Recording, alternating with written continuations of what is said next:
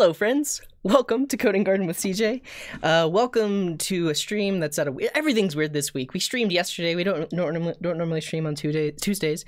It's Wednesday and it's later in the day, but we're here. Welcome, everyone. And we're going to be working on Code Wars Code Katas today. So if you are unfamiliar with this, check this out. And hey, Jackhammer, thank you for that Twitch Prime resub. Wait, did that work? I don't know if I missed it. Oh, I did cats. It's Katas. Katas. Like that.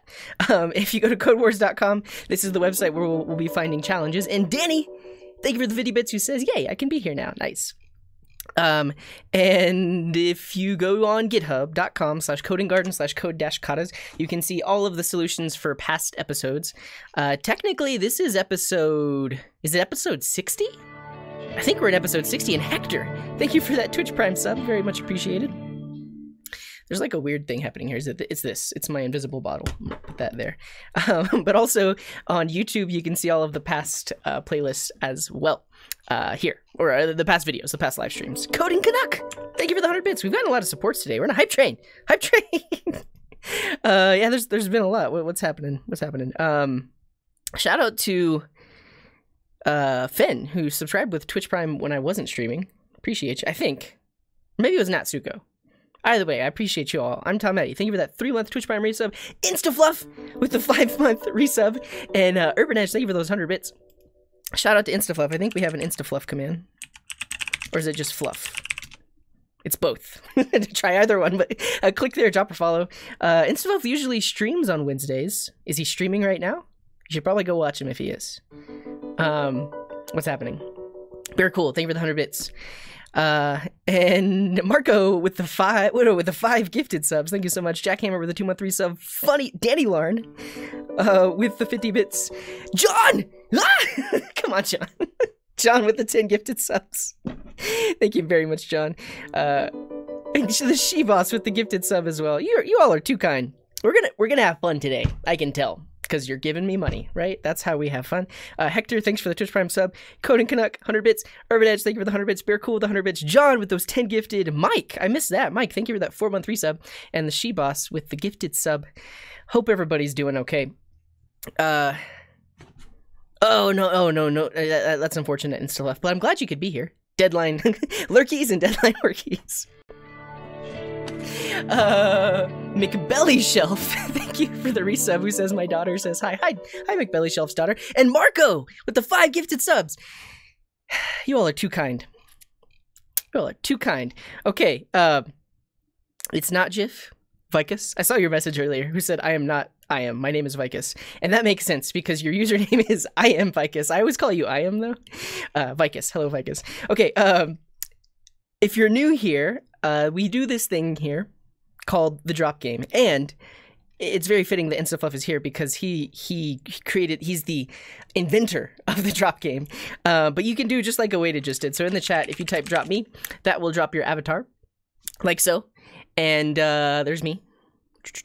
And if it lands in the garden, you'll get your name on the screen for a second. But I guess we don't have a command for the original drop game. There's InstaFluff. Close one. It's pretty close. Nobody's landed in the garden yet. Come on, people. Get some better drops in. It's completely random. We have some plans in the future to have a way of setting the velocity or the direction of the drops. This is actually quite amazing that nothing has landed in the garden yet. That's going to be a good one. Who's that? Who's that? Hey, Codin Canuck. Good job. Good drop. The closer you are to the center, the bigger your seedling is. Jakob with the 50 bits. Welcome. Thank you for the 50 bits. But quick shout out to pixelplush.dev. Oh, new games. September sale. I haven't been here in a while. But if you want to add the drop game to your stream, you can check out this. Melky Dev, thank you for those 50 bits. Floor and Pop with 100 bits. Join in the train. Oh, thank you all for the supports. Cool. That's the drop game. This is my chat overlay. As you can see, the chat messages appear here. I have tried Svelte. It seems like there might be some new people here today. So first of all, check out my YouTube. I put videos there, just like people do on YouTube. And then also If you go to this videos website, coding.garden/videos, this is just all of my YouTube videos here that you can search across. Rhino with the 300 bits. Thank you very much for those bits. But if you click the Svelte button, you can see all the streams where I worked with Svelte. Or click any of those other buttons too. And then also, if you are very new here, check out the frequently asked questions. Hey, Jakob, with a Twitch Prime resub, why do script modules not work? Let's see what they said. Why do script modules not work locally and need a web server? Any idea? Do you mean in the browser? So like if you're trying to do JS modules without a build tool directly in the browser, is that what you mean? Please clarify. Marco, thank you for those 500 bits. Oh, thank you, Milky Dev. A smiling review from Milky Dev. Milky Dev likes my YouTube videos. Yeah, and so check out the frequently asked questions. Now, here's the thing. If you're new here and you want some sort of icebreaker question or something like that, you can just say hi. We're very friendly, so if you just say hi, we'll say hello back. But if you have a question and you're new here, it's very likely that it's answered here. We talk about, like, what's my theme in VS Code? You're going to want to know because it's a good one. At least the fact that people ask all the time makes me think that it's a good one. You can know, like, what is my keyboard? What is that break timer thing that keeps popping up? All the other stuff. Check out the frequently asked questions. And now let's talk about my chat overlay. I got sidetracked. It's a good one. Rest assured. We also have a Kappa. We also have a command for it. So there's a direct link to it. But if you go to the frequently asked questions, you can get more info about it. You pulled an all-nighter watching my old streams. Oh, that's good to hear. Thank you for watching. Yeah. Okay. Chat overlay. Like I mentioned, you can see that some users have their pronouns set. So Dragon goes, their preferred pronouns are he, him, his. Their country is the United States, and their team is Team Java. Let's see who else. You can see that Nick Tyndall is from the US, and I don't know what that is. That the new Microsoft Edge icon? Is that what that is? I don't know what that is. Rhino has the Switzerland flag and the Java team. William Cameron has the United Kingdom of Great Britain and Northern Ireland flag, and also SUSE or OpenSUSE. So if you too want to set these things, you'll feel a need to adjust your earpiece when you. I did it right before that. It's getting kind of annoying. Yes. Yes. Yeah, I do this a lot now. I need to get a better fitting ear adjustment. But you're right. Okay. But yes, if you want to set your team, you can go here to the Font Awesome brand cheat sheet. This is where we're pulling the badges in from. So any name on this page you can choose. Is Heroku on here? It's not? Heroku? No. Okay, actually, I'm going to choose Ethereum. I have about... Well, actually, I don't know how much it is now because I don't know how much Ethereum I have. But I have like $700. Well, last time I checked, I had like $700 in Ethereum. It started as like 300 a long time ago. But if you do !team followed by any one of those names from that page, it's going to set that team in the overlay just like that. And thank you all for the supports. Great hype train, everyone. Good job. Let's see what happened. It didn't tell me, but thank you all for the supports. So you can set your team, and then you can also set your country. If you do !country followed by your 2-character country code, like mine is the US. So if I do that, then in the overlay, it's going to show it. And it did not work, Jakob. So make sure it is, yeah, so like with the UK, you actually need to use GB, which is Great Britain. You can't use UK. I don't know if that's where you're from. Well, no, you're from Germany, aren't you? So is it DE, Deutschland? Are you from Germany? Am I offending you right now by saying you're from Germany? Okay, what else? What else? My dye is fading. Yes, my roots are showing as well. Hi. I got a remote job that's headquartered in Florida, but I can move wherever. You recommend Colorado? I hear great things. I love Colorado. I do. I'm not from here. I've lived here 5, almost 6 years now. There's a lot of people moving to Colorado. It's a good place. I don't know. If you like the outdoors, if you like hiking, camping, it's great for that. Especially if you live in Denver, it's potentially only an hour away. If you like skiing or snowboarding, that's only like an hour or 2 away. If you like beer, there is an insane amount of craft beer. There are other things that are legal here that are not legal in other places. Colorado's cool. I don't know. So the cost of living, I think that's another thing to consider is the cost of living. It's not the most expensive in the world. Like I've lived in New York City. I've lived in Seattle. I've visited San Francisco. Those are very expensive places. Colorado is not that. You can find some inexpensive housing. It's still up there, though. It's not super cheap. Oh, you went to CU Boulder. Oh, you almost went to CU Boulder. Cool. Okay. I'm getting sidetracked. Yeah, we'll talk about pronouns next. Yes. So next up is pronouns. So you can set your pronoun, your preferred pronoun. These are your options. Anything in this list. If you go by some other pronoun that's not in this list, feel free to send me a DM on Twitch or on Discord, and we'll get it added to the list. We mainly are limiting it to this list so people don't abuse the system. But if you want to set your pronoun, you can do ! Pronoun followed by your preferred pronoun from that list. And then in the chat, it will show your pronouns just like that. So I can know what you prefer. Mike says, I have a tech interview tomorrow and it involves 5. You have to solve 5 katas? That's crazy. Sounds like a Midwest version of Buffalo. Yes. Sure. I have no idea. I don't know what Buffalo is like. If I come, we gotta be roommates. I need my space. You can live like next door if you want, but I not roommates. Yes, you cannot be an Apache helicopter. Okay, so there's that, and then also you can set your status. You can see that Olaf has the status non compos mentis. I actually don't know what that is, but that's their status. William's status is, this status is safe for work, which is a reminder that your statuses and your messages should be safe for work. They should be appropriate. If they're not, you'll be timed out, potentially banned. David Snyder's status is General Kenobi. So if you want to set your status, you can do ! Set status. Howdy, partner. Do I have some CBC? What's a good one? Hoo-ha. And so if you set your status, then it will appear below your message just like that. Howdy. What's up, Anaboth?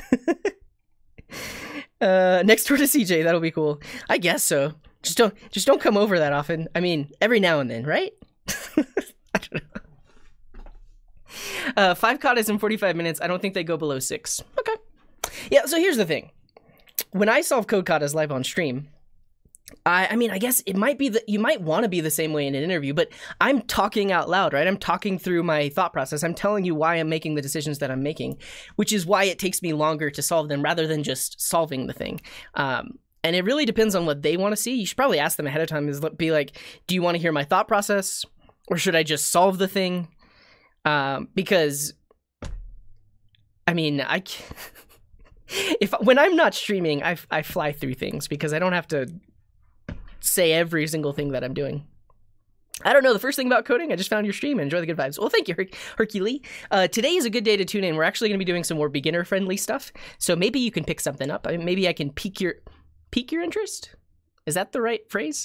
I say words wrong and use them in the wrong context, but maybe I can get you interested in JavaScript today or programming. It means not of sound mind and hence not legally competent. Okay, nice. What's up, Code and Canuck? I won't come often, only twice a day. Hey, it's too often. It's too often, Florian. Is there any way to delete things? I think you can do ! Clear status to clear your status. And I don't know if there's a way to clear. Probably not. We'll have to update that. I only come for the hellos. Nice, Anaboth. Well, I'm glad you could be here. How do you deal with not being in the mood to code? Lately, it's been so hard for me to sit and work on my projects. Caffeine. I mean, I'll be honest. Sometimes there are things that I'm asked to do at work that I don't want to do, but gotta get paid, gotta pay the bills. So just kind of gotta do it. But yeah, caffeine, meditation, get some sleep, take a break. I don't know. I'm building a chat API using MongoDB to store the messages, but I just can't figure out a good architecture or schema. Maybe this can be a video idea. We're working on entropy chat right now. And that's the wrong thing. We are using MongoDB. We haven't gotten very far on the database design yet. but yeah. Reward yourself for your achievements. Non compost mentis. Awesome. Okay. Watching someone doing code katas is boring. Well, Capex, you might be new here. I would think that it's not, because a lot of people watch me do it. So maybe watching some people do code katas is boring. But I've done this a lot. This is why I keep doing it, because people keep watching it. This playlist has 17,000 views. Each of the videos has several thousand views. I don't know. Let's say hi to everybody. First we'll acknowledge all the follows. Java Clips or Clips, thanks for being here. Suman, thank you for that follow. Boke, thanks for the follow. Guigo, thank you for the follow. Manayam, thanks for following. And Hercule, and Yeti, and Intose, and Night Wanderer, and Zivuk, and Jewel, and Shiyu, and Classic Chronos, and Encore, and Just Us. Thank you all for those follows. What is a code kata? We'll talk about it very soon, but it's basically a small coding challenge. Small is a relative term. So the past 4 episodes of code katas, we were working on the exact same kata, but it's because it was a very hard one. You had to, like, not only was it hard, there was a lot you need to do, and I'm still not done with it. But no, 2Q, like I've spent multiple episodes on 2Q katas. We'll talk about it in a second though. And thank you for that posture check.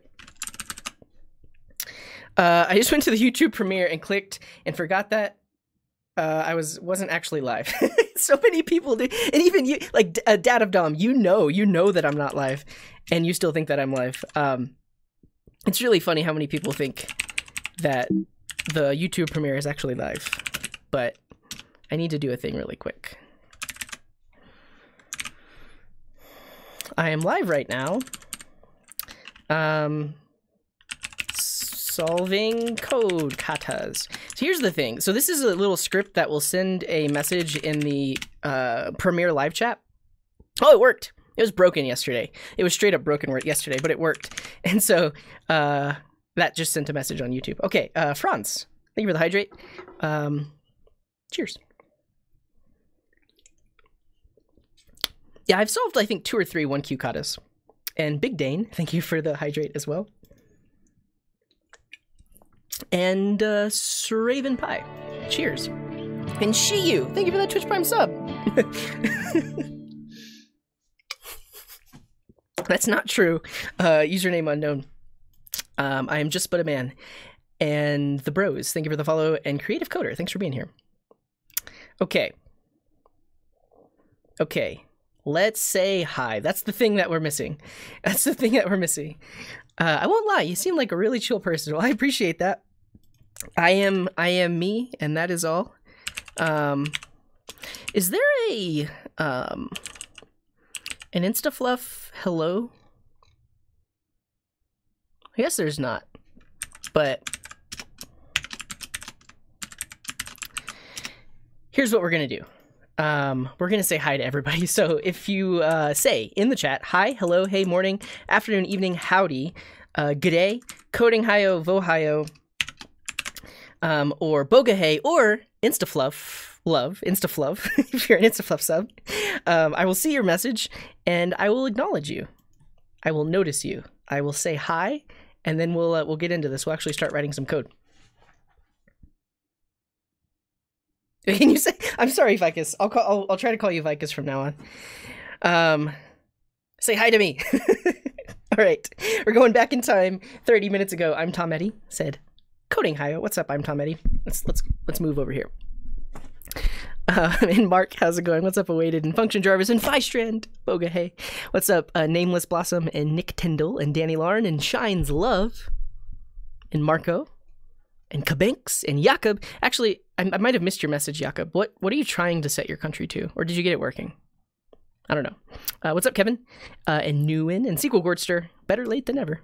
What's up, Fluffy Horse Lips and Electrothermal and Lamau? Greetings from the Dominican Republic. Well, hello, welcome. Hello, Shirag and Turtle Monkey. Good morning, good morning. What's up, McBelly Shelf? And Unfair, how's it going? Hello, the She Boss and Richard and Greeny and El Barto. Top of the morning. Top of the morning. What's up, Jay Getachew? My day's okay. Oh, Jakob got it. Nice. Proxin, how's it going? Hello, Shubomp. And Deadman made another stream. What's up, Bluefin Sinking, Coding 60 Plus, and Vicious. Hola, bonjour. How are you this beautiful day? I'm doing pretty good. I actually got a decent amount of sleep last night. And hello, Danielle, and Drunk Time Lord, and Smiling Links, and Dobby, and Brayson. Have I ever integrated a reCAPTCHA in a View app? No, but I've done it in a React app. I'm sure it's similar. Yeah. What's up, Dr. Phantom, and Anaboth, and Rogue Soul, and Seba, or Seba, and Olaf. Hello again. How's it going? What's up, Dragon, and Urban Edge, and Black Stalk, and Coden Canuck, and D Hugh, and John, and Vicus. Vicus. Actually, you should. Can you change your Twitch name to just be Vicus? Is that taken? Like, I always. So if you've seen me before, I try to speed run this. You know, I try to say hello as fast as possible, and to just say the first part of a person's username is quicker for me, which is why I call you Iam. But it makes sense that your name is Vicus. But I'm gonna set up 5 minutes. 5 minutes left just saying hellos. What's up, Thon? No, we're not going to touch the Bluetooth API, at least not right now. What's up, Flybanker and Slickwill and Nikos from Greece? Hello, Paper CSGO and Azraj and FolkyBits and Melkydev. We'll get another shout out for Melkydev. He is a member of our live coders team. Maybe his name is Lamb? I am? What? Salamat Puggy. What is that? What is that, Howard? In Boga, hey.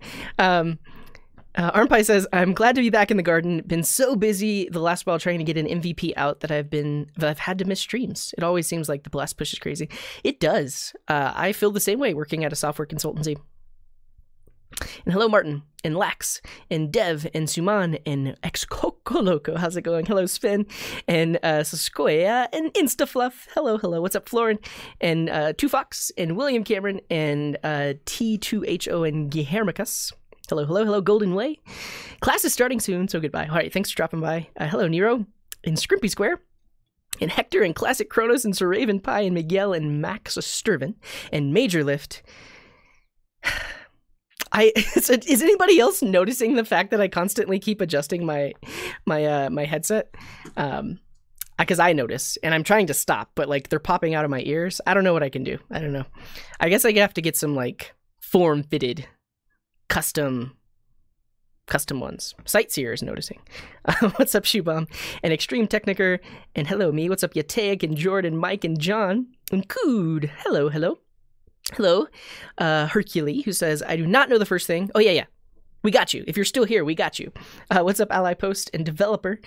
And Fishy Coding and Hictors and Stazik. And Data Dom, how's it going? Hello, Leet Rose and Kozer, Kuzi, and DD Vet, and Sebastian, and Mr. Daniel F, and Mantis, and SP Dean. Hello, Aaron, and Strawn, and Tarek, and Sightseer, and Ziggy, and Fieldbreak, and Nasena Nesanana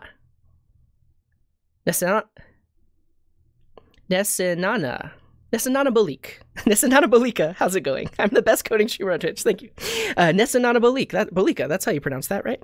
Hello, Blackjack, and the Oxt, and I think in Laser and Moms.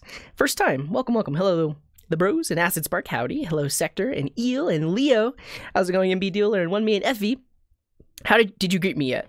No, I didn't. Hello, Effie. Welcome back. Hello, Shiyu.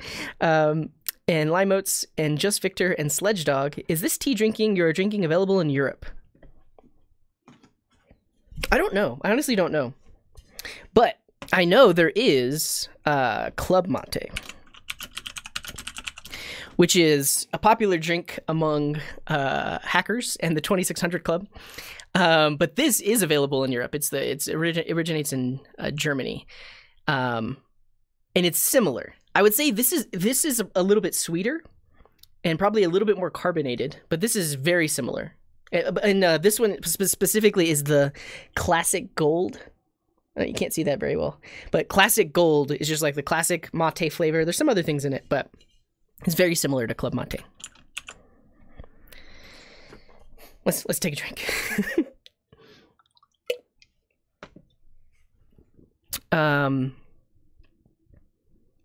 Buy more than one, you won't like the first. Yeah, so it is an acquired taste. I'll say that. It's an acquired taste. And this actually tastes to me like a European cola. So I lived in Germany when I was a kid, and we had a soda delivery man. He would drop off a case of glass soda bottles. And I guess like European cola has more of a licorice flavor, almost like there's an anise in it or something like that. This is kind of like it. I don't think there's any of that in this. It just reminds me of that. Also similar to, I tried it once. I have not acquired the taste yet. Very rare to find. Oh, okay. If anyone's had Red Bull Cola, so it's a cola that Red Bull makes, that also has that very similar like European taste. Am I crazy? Does anybody know what I'm talking about? Like European cola tastes different, right? Right? I don't know. Okay, Dundrons, how's it going? What's up, Howard? And the Mixed, and Guitar, and Huar, and Tamik, and H Vibo, and Cypher, and Crispy Rebel, and CC Gaming, and do you even lift? What's up, Chromium, and Leandros, and Zen, first time here, welcome. Hello, Shellcodes.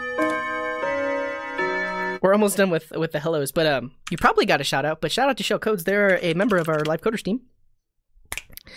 And they were last working on senior developer and 3X team learns to type. Nice. Very good. We all got to learn to type at some point. Is that what that said? I'm sorry, it moved too fast. Yeah, nice. Very good. And Skid Jing blows up. First time here. Sorry about the name. Trying to change it. Do I ever try to scrape LinkedIn? I'm a student. I need info from 1,000 universities. I find it difficult in trying to trick the CAPTCHA.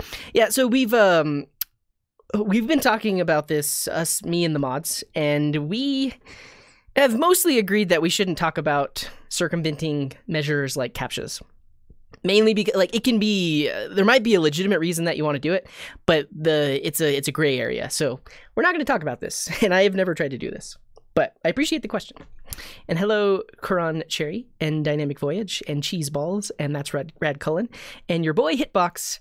Welcome to the show. All right, anyone that has not said hello, a cheesy stream. Oh no worries. It's funny. It's funny. If I were me and I saw this, I would click this and I would drop a follow. That's what I would do because that's funny. I like it when it's funny to me when people like basically. It's kind of like a meme, right? Where people talk about like 10x developers and it's great. It's good. It's good stuff. No worries. You missed me. Mr. Demon Wolf, did I? You gotta say hi. Say hi, Mr. Demon Wolf. It didn't show up. But what's up, Archer Lurk? Hello is not a thing. What's up, Varun and Mario? Oh, you like my shirt? Thank you, Vicus. You can see it here. You don't gotta buy it, but you can look at it. First time, Cobra James. Welcome to the show. What's up, Dev Arthur? Mr. Demon Wolf, I swear, Mr. Demon Wolf, I didn't see it. Oh. Look, did you say anything that's in this regular expression?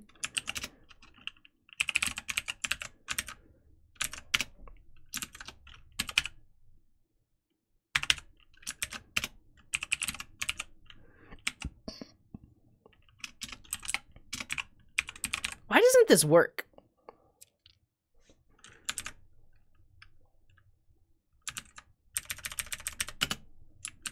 Well, you were broken in the... Oh, are you not you're not showing up at all, are you, Mr. Demon Wolf? Oh no! we have to fix this. Is there anybody else? It doesn't need the @ sign. Is there anybody else that's not showing up in the overlay? Your messages are literally not in the overlay. Oh. Because I'm filtered by hellos. That's why. I was like, why is it showing up? No. It was because it's because I was filtering by hellos. Oh, nice. You changed your profile picture. Yeah, that's you. Instead of the demon wolf. Okay. Shadow ban. All right, let's do some Code Wars. So if you are new to Code Wars, you can go to codewars.com. I'll show you this really quick, codewars.com. And this is basically a place for you to practice solving coding problems. You can choose from many different languages. The languages you can choose also varies by the challenges, because the challenges to complete are user submitted. But they're nice. It's good stuff. And when you sign up, you're going to be asked to complete a problem. And actually, let's make some YouTube content right now. I'm gonna make a video on how to sign up for Code Wars. All right, yeah. Let's get some content emotes going. If you are a sub, spam the chat with this coding content. I feel like I'm missing. Am I missing something? Entropy chat is not online yet. Am I missing something? I feel like there's something I didn't do. I don't know. I'll acknowledge the follows. That's something I don't know. Bitmedic, thank you for that follow. Just Victor, thanks for being here. The Mix, thank you. My Jins, thanks for following. And Aaron and Clodic and Do You Even Lift and Strawn and Andlim and Dev Arthur, thank you all for those follows. You missed saying my name. Well, what's up, Charon Sherry? Thanks for being here. Where are the LEDs? That's potentially maybe what I'm thinking about, but I mean, it wasn't directly. But let me get those started up, because that's always fun. There was a 5-minute break redeemed, but I just started. And I'm on a limited time schedule. Like, I do have to work today. I'm streaming now, but I'm going to work later into the evening. Okay. Why?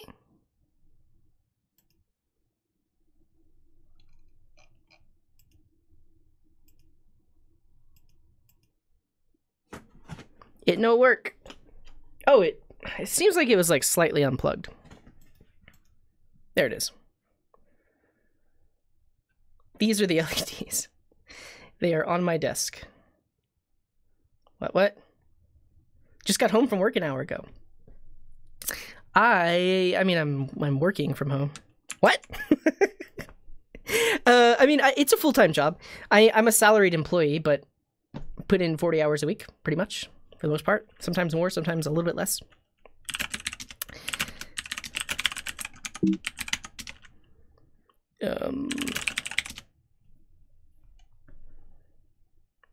There's this. So these are LEDs. They're sitting on my desk. Oh, besides streaming. Oh, yes. Aside from streaming, that's how much I work. And this can be controlled by the chat, but the listener isn't running yet, so I got to do that really quick. Well, hello, ACs. Thanks for dropping by. And hello, Mo Saeed. What are we doing? We're going here.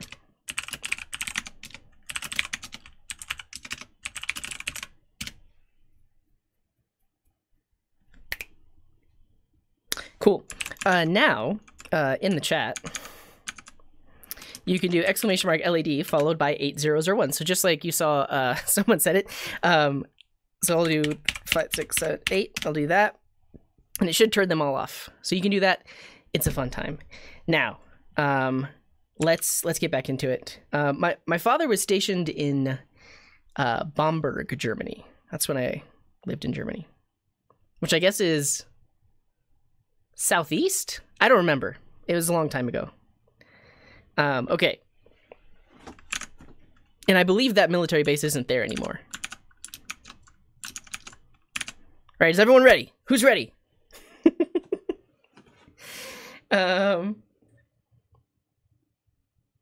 It's northwest. Oh. Okay, well, I know nothing. How can you become a pro programmer like me? Just practice. Experience. That's about it. All right, see you later, ACs. Thanks for dropping by. Okay. YouTube content. We're gonna do YouTube content. It's in Bavaria. Okay, awesome. We're gonna do YouTube content where I basically show you how to sign up for the Code Wars website, because there's a small coding challenge once you get to the Code Wars website. Is everyone ready for this? Smile in the chat if you're ready to learn about Code Wars. Content!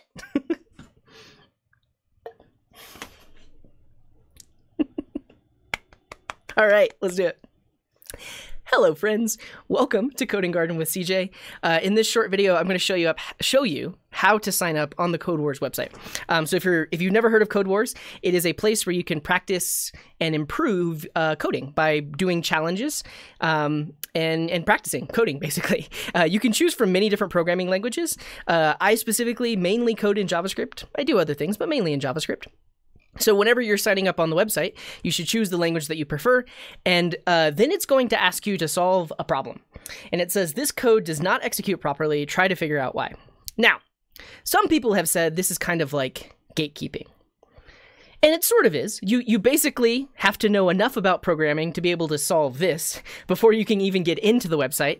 But I think the other thing this is doing is it's showing you how the website works, right? So the way the website works is they provide a place for you to put your code in. You can click submit.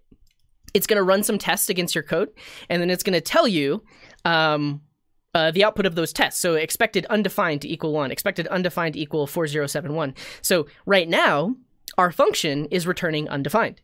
And because people in the chat have it, yes, it's missing the return statement. So to fix this code, we need to put the word return right here. Like that. And that should solve it. Yes, test pass. And then it's going to allow you to sign up for a website. So we're giving you the keys to the gate. Yes, shellcodes. So the thing about that specific problem is it's showing you how the website works. You put your code in, it runs the test, it gives you feedback. That's mainly the thing. You can then link your GitHub account or create an account. But once you're in, you can start solving coding problems. And I'll show you my preferred way of sorting and filtering these. So once you're logged in, click on kata, and then you'll see a bunch of code katas. It's important to note the difficulty. So under difficulty, 8Q is actually the easiest problem. So if you're just a beginner, I'm in. Nice. If you're just a beginner, you want to start with 8Q. These are like introductory problems. A little bit harder than that first problem we saw to get into the website, but it's a good place to start and practice. And then it goes up from there. So the lower the number, the harder the problem. And just to give you some context, I mean, I'm just a guy, but we were working on a 2Q problem, and I currently have done 4 episodes of code katas working on that exact same problem, and we're still not done. So the lower the number gets, the harder the problem gets. And it's relative. It depends on your experience and how you take in problems like this, all that good stuff. But let me show you real quick. I prefer to sort by most completed, either most completed or positive feedback. So the thing about this website is all of the problems are user submitted. So sometimes it's really hard to understand the problem that they're asking you to solve. But if you sort by positive feedback or most completed, or even popularity, you're going to find problems that are a little bit, or at least they're solvable, right? They're easier to understand the problem statement. I usually go by most completed. And then you can choose your language. My language is chosen our JavaScript. And then here, I like to choose katas that I have not trained on. So this is going to show me ones that I have never seen before. You could also choose ones that I've not completed if you want to go back and do that. And then filter by difficulty. I'm going to start with an 8Q. I'm going to start with an 8Q. Katas I haven't trained on, most completed. Do I get a bonus? Let's do this problem right now, and that will be the end of this YouTube video. So here's the problem statement. It's bonus time in the big city. The fat cats are rubbing their paws in anticipation, but who is going to make the most money? Build a function that takes in 2 arguments, salary and bonus. Salary will be an integer, and bonus is a boolean. If bonus is true, the salary should be multiplied by 10. If bonus is false, the fat cat did not make enough money and must receive only his stated salary.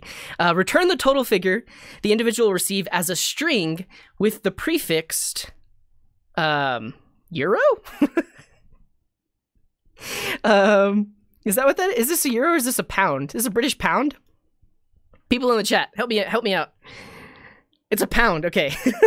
So either a pound, a $sign if you're in these languages, or what is this? Can you even tell me what this? I'm ignorant of the world. A yen. Oh, yen. Okay, that makes sense. All right, so I'm gonna copy this because I don't have this key on my keyboard, and we're gonna go right in. So I'm gonna click train. This is my break timer. Let's take a quick stretch. Take a sip of water. Rust. Great, yeah, and so you can see the same problem description on the left-hand side. You can see the code right here, and then you can see all of the sample tests. So these tests basically tell you expected inputs and outputs. So when they call your function with 10,000 and true, they get a, what's the bonus if it's true? Multiplied by 10. Wow, that's a big bonus. So the salary is multiplied by 10 if it's true. And then the output should be that. So let's solve this thing. So we basically need to say, if they get a bonus, then we need to return a string that has the sign in front of it multiplied by 10. So we could say return. I'm just gonna say let's make a string with that sign. We need to add the salary, salary multiplied by 10. And that should do it. So in JavaScript, it's actually going to coerce this number to a string and concatenate it. Otherwise, if they didn't get the bonus, then we just need to return that with the salary itself. Salary, and this should do it. Okay, awesome. Test pass. Now, if you've ever watched Code Wars, Code Katas with me, you know that I don't just solve it one way. There are many, many other ways to solve it, so I'm going to go ahead and do that. But this is it for this YouTube video. Thanks for watching. Hopefully you'll sign up on Code Wars. Hopefully you'll tune in every other Wednesday where we do this kind of stuff live. And thanks for watching, and join Code Wars. Get better at coding. Everybody say bye, YouTube. Wave. Bye, YouTube. Smile. Oh, Carl smile. Yeah. I'm glad to hear that, Razor, who says, I really get positive energy from your streams. Appreciate that. All right. Now, bonus content for people that aren't watching on YouTube. We're going to solve this in more ways. So let me, usually what I like to do is pull this code down locally so we can solve it in like 10 different ways. Code Katas. I believe that, yeah, this is, whoa. I feel like this is episode 60. Oh, see, Green David learned JavaScript by solving katas. Yeah, one thing I didn't mention is when you're sorting and filtering them, you can choose fundamentals or data types and or like basic language features, and that'll help you practice some of the things in a given language. G. Berman says, as soon as I come home from school, you start streaming. Welcome. I'm glad you could be here. I really feel like this is episode 60. I need to confirm that. All right, see you later, Unfair. Thanks for dropping by. I guess I should hide my screen. I mean, technically, I don't care if you see the stuff in my YouTube dashboard, but I don't think I'm allowed to show some of it. I don't know.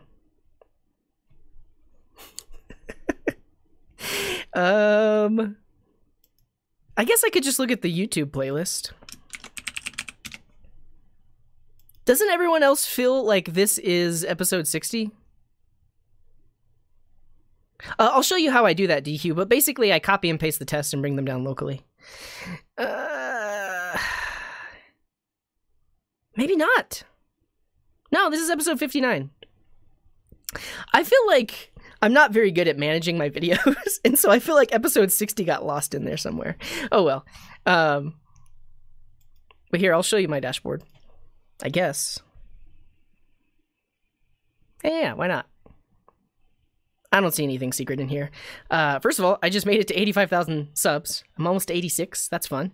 In the last 28 days, I've gained 9,000 YouTube subscribers. That's actually like 4,000 less than the month before that. My views are down and my watch time is down. I haven't published any of like speed runs or anything like that in the last month. And those are usually the things that get the views, because I mainly post like stream archives and stuff like that. And then my most recent video had 2.5 thousand views. We can look at real time stuff. That's usually fun. No, I don't make ad money. So this revenue is from YouTube members. And the only reason it's that high is because there's one YouTube member that chose the tractor level, which is like $99 a month. Yeah, the big money. I'm making $100 a month on YouTube. Let's see what videos people are interested in. So in the last 60 minutes, I mean, this makes sense. I'm actually premiering this video right now. Yeah, I don't know why I'm talking about that. Let's write this code. So let's make a directory for episode 59. My profile name is W3CJ. I think I can, yeah, I'll link this. Money, money, money. Number one on trending. Thank you, Paper CSGO. Says my speedrun crud was amazing. I appreciate that. Yeah, that's my Code Wars profile. Okay. Here's how I do it. So, I like to create a file locally. I actually have an extension installed that gives me the slug name here because I have a script that I can run against all of my solutions, which generates an automatic README and all that stuff. But all that means is I'm going to create a file with the exact name of that kata. So I'm going to create a file called that.js. So do I get a bonus.js? Copy the function that goes here. And then I'm just going to copy and paste these tests. Now, I could spin up a test suite. Like I could convert these to just test or something like that. But usually all I do for like basic problems like this is I just turn these into console logs. So everywhere I have test.assert equals, I just make this a console.log. And then I use this tool called Quokka.js. So Quokka will run the code inside of your file. And anytime you have a console log, it's going to output those console logs next to your code. And so basically, these are my tests. I need to make sure that the number on the right and the number on the left match up, and that means my tests have passed. I guess I could also do something like this. Wait. Oh, I'm wondering, like, why is it all working? It's because I already have code. Normally I have no code. I was like, why is this working? It's because I literally I wrote the solution already. But this is nice to see, right? Like I can see that my function is returning undefined. I see what the expected output is. Cool. Oh, the extension to get the slug. Yeah, that was created by Andrew Lane, I think. I just have it as a user script.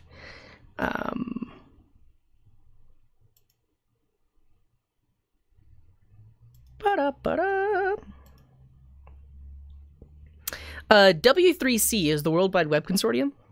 My name is CJ, and so W3CJ makes kind of sense because I build websites. I am not a part of the W3C. I am W3CJ. That's not it.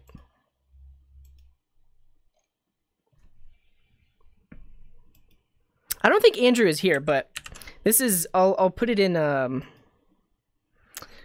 gist.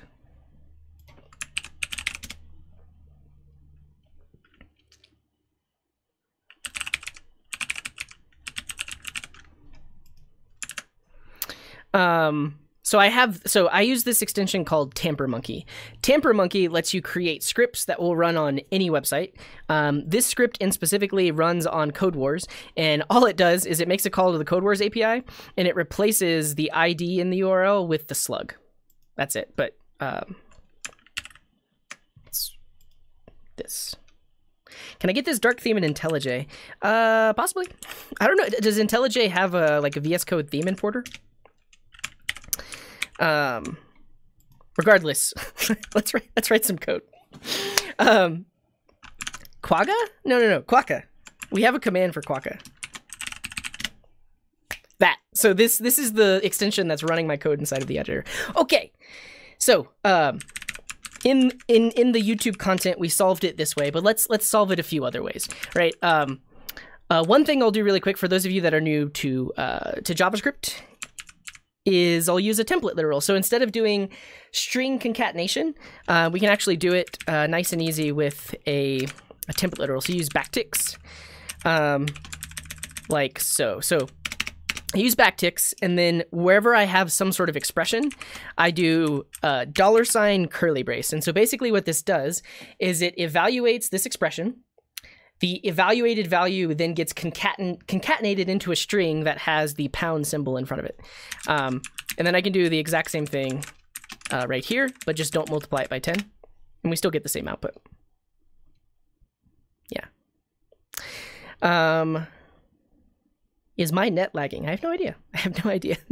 So this is these are very similar. This is the more like modern way of doing it with template literals. That said, I still use string concatenation every now and then in my code, if it makes sense. Like if it's a simple joining of two variables, I won't resort to a template literal, but this is the more like modern way of doing it. You could probably do a, I don't need to delete the other function. So this has to do with hoisting, but also the fact that this overrides the function itself. So because I'm using the function keyword, this function overwrites this function, right? So I could return, let's do this, I'll return wat. And the code still works, right? Because this is basically like overriding a variable, is all it is. This is creating a new function that shadows that function, and so that we can do that. So It's okay to define the function multiple times. You wouldn't do this in real code. Like in real code, you define a function once. But in these examples, I'm just showing multiple different ways. So it's actually okay to redefine. New things. Yeah, we're learning. We're here to learn. That's great. How else can we do this? We could do it. We could do it in line. And for that, we could basically do a ternary. I'll show you 2 ways to do the ternary. So we're going to turn this into a one-liner. So we're going to say return some expression, right? But what is that expression we want to return? So if bonus is true, then we want to do this. Otherwise, we want to do this. So this is how a ternary works. It works with a question mark and a colon. And basically, this expression is evaluated. If that expression evaluates to a truthy value, then this code will be executed and ultimately returned. And if it resolves to a falsy value, this code will be executed and returned. So we can basically just take our expressions, right? We can take this. So if bonus is true, we return that. Otherwise, we return this, like that. And this works in the same way. We see all of the same output, which is good. And another interesting thing is instead of doing it like this, I could put that ternary inside of the template literal, right? So right now I'm saying if bonus is true, create a string that has the salary multiplied by 10 with a pound symbol, or create a string with just the salary. But what if I did this? What if I said, I'm going to move this ternary into the template literal. So the expression that I want to evaluate here is actually a ternary. So if bonus is true, salary times 10, otherwise salary, like this. And so now we have a ternary inside of a template literal that results in the same output. But basically what this says is create a string that begins with a pound symbol. And then if bonus is true, concatenate to that string salary times 10. But if bonus is false, concatenate just the salary. I love JavaScript. Do you like JavaScript? Why not? No, I love JavaScript. JavaScript is great. So that's one way of doing it. We could get weird with it. Let's get weird with it. So let's say we always want to put the salary, and then we want to multiply the salary times something, right? We want to multiply the salary times some value. If bonus is true, then we multiply times 10. Otherwise, we multiply times 1. It's just itself, not salary. I don't know why I keep typing that. Salary. Salary. Celery. And so this also, there's a million different ways to spin it. I mean, does this actually count as a different way of solving it? It's just a different way of thinking about the problem, because we basically always have the salary, and then we're going to multiply it times some value. So we're going to multiply times the result of this expression. And if bonus is true, we're going to multiply times 10. But if bonus is false, we multiply times 1, which is the salary itself.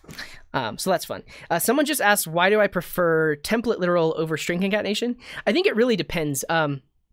In most cases, you're concatenating strings that are a bit more complex than this. It's more than just like one variable or one expression. You have multiple variables that you need to all put together, and that's when template literals make a whole lot of sense. It's very similar to like the printf function in other programming languages.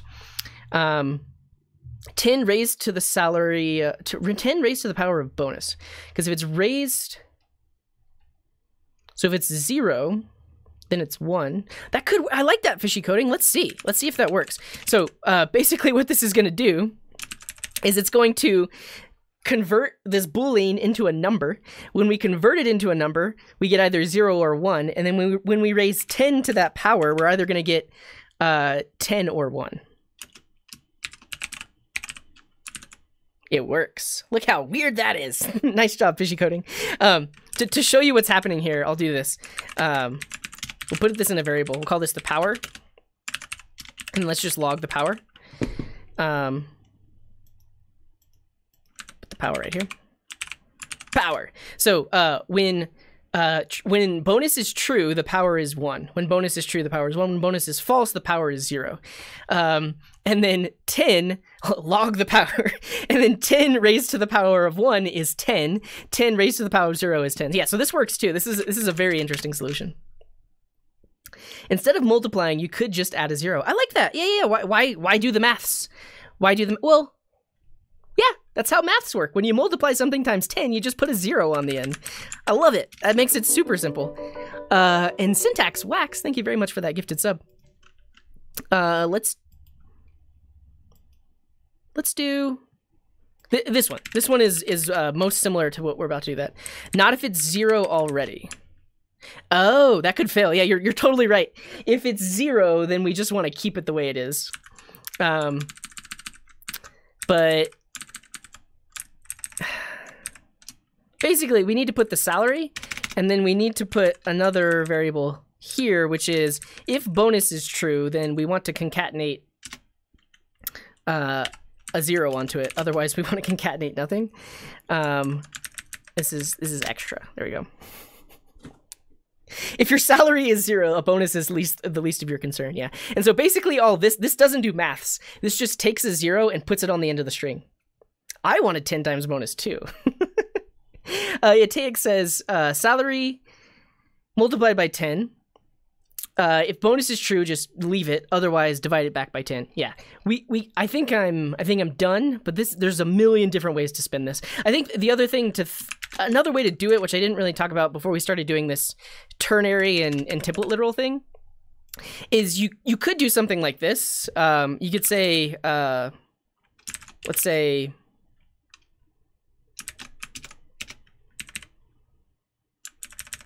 Instead of returning here in bonus, so instead of saying, so if bonus is true, then we'll say salary times equals 10.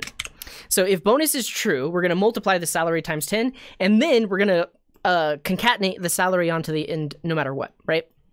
This is kind of a different way to think about it, like modify the variable first and then just do what you got to do down at the bottom. Right? Right?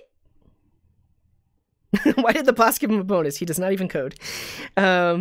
Do prime subs still pop up on the overlay? They should. They should. I think every now and then there's a bug like... did I not see Shiyu? Maybe I did see Shiyu. I don't know. Yes. So the what do you call it? This is called the exponentiation operator. This was introduced in ECMAScript 2015. But yeah, this is basically raised to the power. Before we had this operator in JavaScript, we just had to do math.pow. There was no built-in operator, but you can do math.pow 10 and power, and that'll raise 10 to the power of power. But yeah, this is the exponentiation operator. Did I spell that right? No. Power. Hey, yeah, you're welcome. Thanks for asking. Pow. What if we search for math.pow? Are we gonna find it on MDN? Let's see. Best worst answer if statement per input. Oh yeah. I can talk about that, Jonathan. The basic tests will pass, but one thing I didn't mention is there are actually more tests behind the scenes. So these are the tests that are surfaced to us, but whenever we click attempt, it's going to run more tests beyond that. But yeah, that's like a classic TDD kind of thing where you just have, well, the first part of TDD, where you're just getting the basic code done. You're doing the least amount possible to get the test passing. You might have a bunch of if statements, but it likely won't pass. All right. Are they going to link us to the exponentiation operator? How do I find it? I don't like the POW operator. Unknown operators can be scary. Yeah. No, absolutely. So some people, and especially since it's newer in JavaScript, it's only been around for a few years. People haven't seen it before. I was trolling. Don't do it. No. People do this. So every now and then we play Clash of Code here, and people will solve it that way and get like 50% right. POW operator.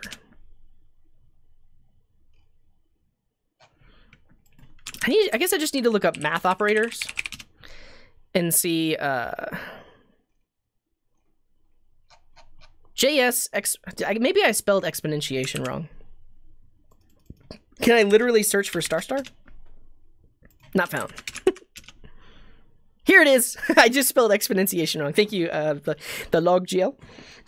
Yeah, so the exponentiation operator returns the result of raising the first operand to the power of the second operand. It is equivalent to math.pow, except it also accepts big ints as operands. Oh, that's good to know. Yeah, big int is also a newer thing in JavaScript, which basically allows you to have big integers.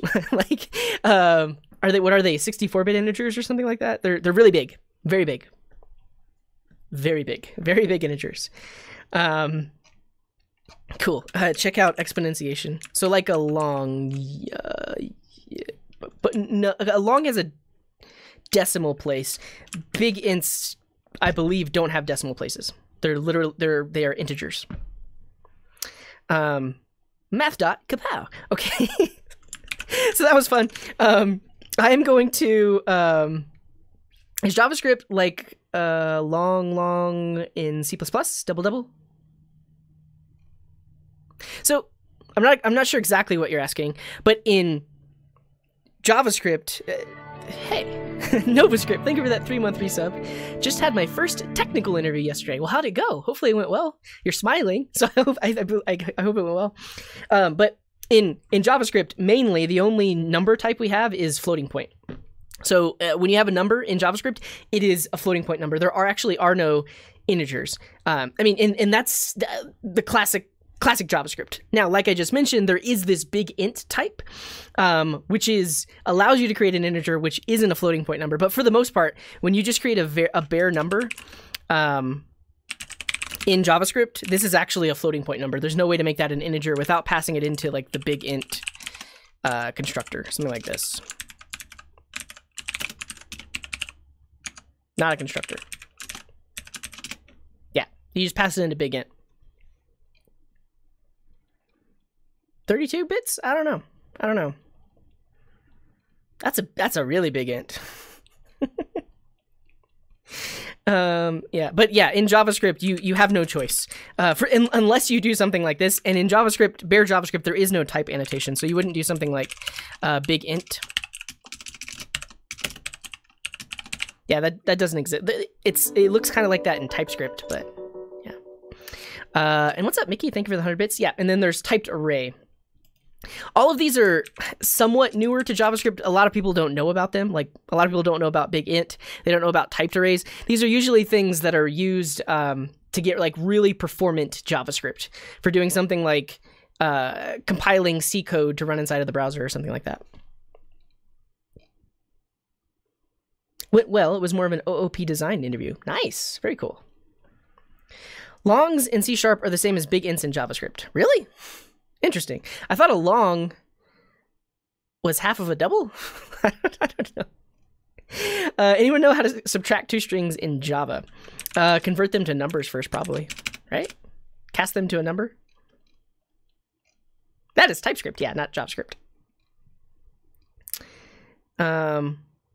Yeah, so bitwise, yeah, we're getting in the weeds now. But yeah, you can do bitwise operators, like when you do the unary plus on a value to turn it into a number. I mean, technically, this casts it to... Let's see.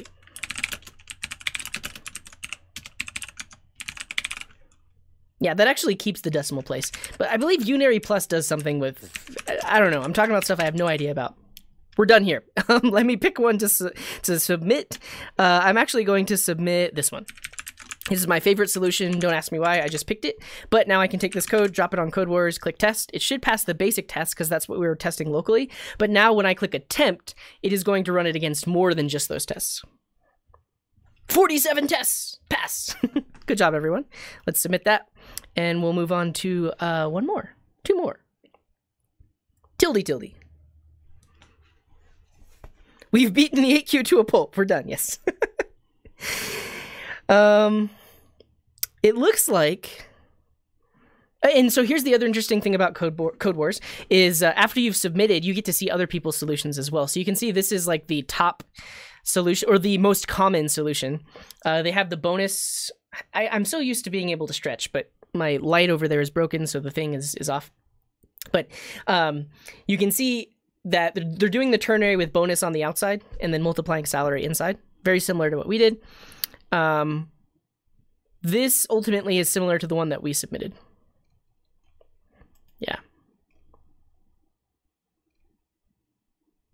Yeah, and actually, the interesting thing about JavaScript is you don't need to call toString because the string or when the JavaScript engine sees a plus sign and it sees that one of the operands is a string, it's going to convert the other operand to a string.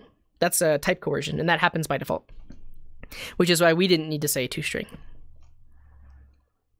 Now I can stretch. Yeah, I'll go through all the redemptions. So that's fun. All right, let's move on to a 7Q. And we'll go from there, but I'll take a quick stretch. But yeah, Jakob, it is called Quaka. Like that. Quaka. This is really cool, and I need to buy the pro version. I still haven't bought the pro version. But it's awesome. It logs, it outputs your code. So the pro version has more things you can do to output your code. Like by default with the community edition, you can't import your own modules. You can only use your own code, which is why this works for me in Code Wars, because I'm not importing other things. But yeah, it's expensive. Yeah, I think it's like a one-time $40, $50.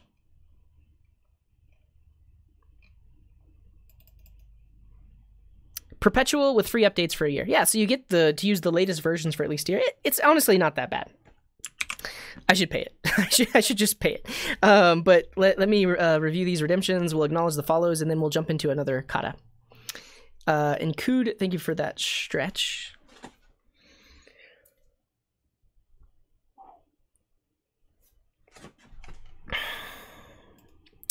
And Mark, thank you as well. Buy it now. Later. So someone donated a while back, and they were like, Quaka Pro Fund. Yeah, spend my YouTube money. Leo, thank you for that hydrate. All right, see you later, Jelly. Thanks for hanging out with us. Thoughts on Expo versus pure React Native? I haven't done anything like that recently. The last time I was in that world, Expo was basically the way to go. It provides so much more for you. I don't know if that's still the case. My YouTube big bucks. And thank you, Mr. Demon Wolf, for the hydrate as well.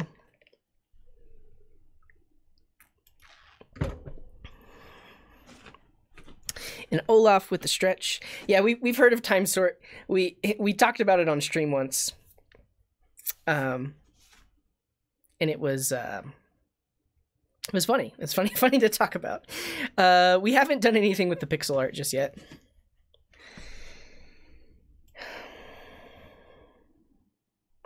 Bluefin, also thank you for the stretch. Yeah, Mr. Demon Wolf, show us. What did you make? Show us something cool. And Sector with a hydrate. Cheers. Posture check. And cheers to Rostrian as well.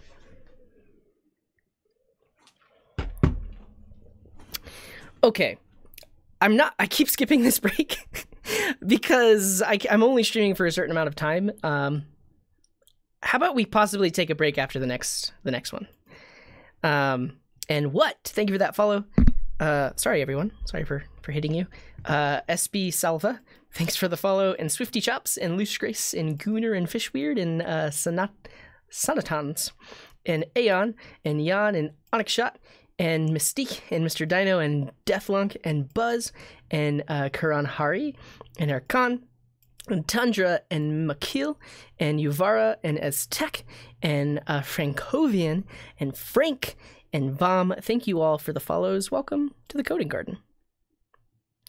Know any good EDE that I don't have to download? Code Sandbox? Weekly goals. Wait, what is it, Mr. Demon Wolf? Is this what is it? Oh, thank you, Sector, and thank you for being here. Is this just loading really slow? I can't see it. Oh, a content loader, I see. So Code Sandbox is super interesting. This is basically like VS Code inside of the web browser. And you can create sandboxes and write codes and such. So that's one thing to check out. You don't have to download it. You can also check out like CodePen, which is mainly just for front-end projects.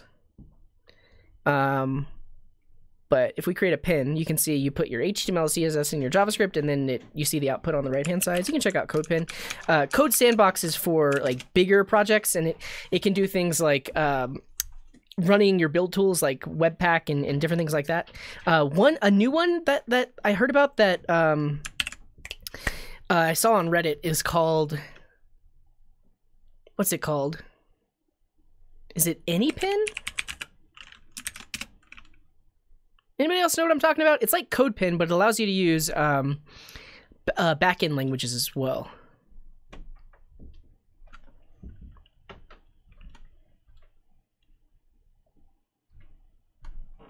StackBlitz is very similar to Code Sandbox, yeah. Did anybody see that thing that I'm talking about? Yeah, REPL. Yeah, I haven't used REPL.it that much, but they do allow you to choose different programming languages, and you get basically an editor in the browser and a terminal in the browser. The nice thing about this one that I found is you basically get root access on a virtual private server, whereas with REPL.it, it's more limited in what you can do. And the nice thing about having root access is you can install dependencies, you can open ports and spin up your processes and stuff. Yeah, I used Cloud9 before it was acquired by AWS. That's probably another option. I've heard of Gitpod. Dev environments built for the cloud. Look at that. VS Code literally running inside the browser. It's pretty cool. I want to find the thing. Yeah, this is my keyboard. Here. Click it. And yeah, there's a link already. You can see all the other gear I'm using too. Glitch is another one. Yeah.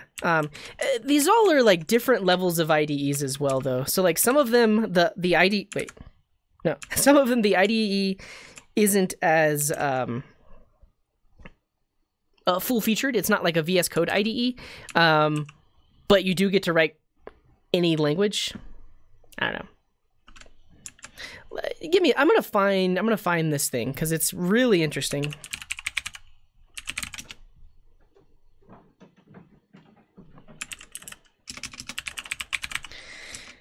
Yeah, GitHub Workspaces is another thing that's coming out. So it's basically from GitHub where you can choose a Git repo and then you instantly get dropped into an in-browser code editor, and I think you can even run the projects too. But what's up, Murdoch? Welcome to the show.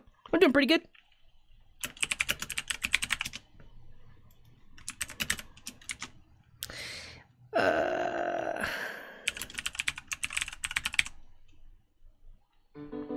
Mystic Panda, thank you for the bits. Coming from YouTube, first time living. Nice, thanks for being here. I'm trying to find that site. Did I read the good news posted in the mod channel? No. Should I read it now? I'll read it now.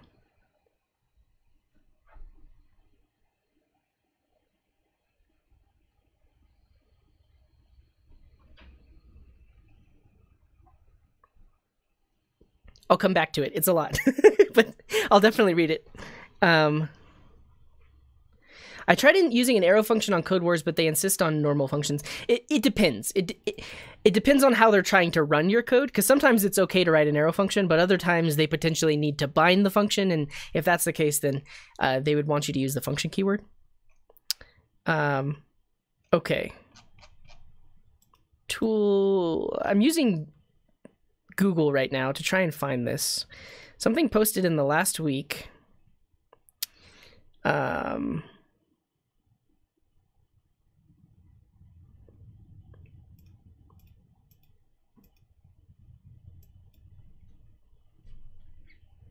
basically trying to find this thing that's like CodePin, but it's for backend stuff as well.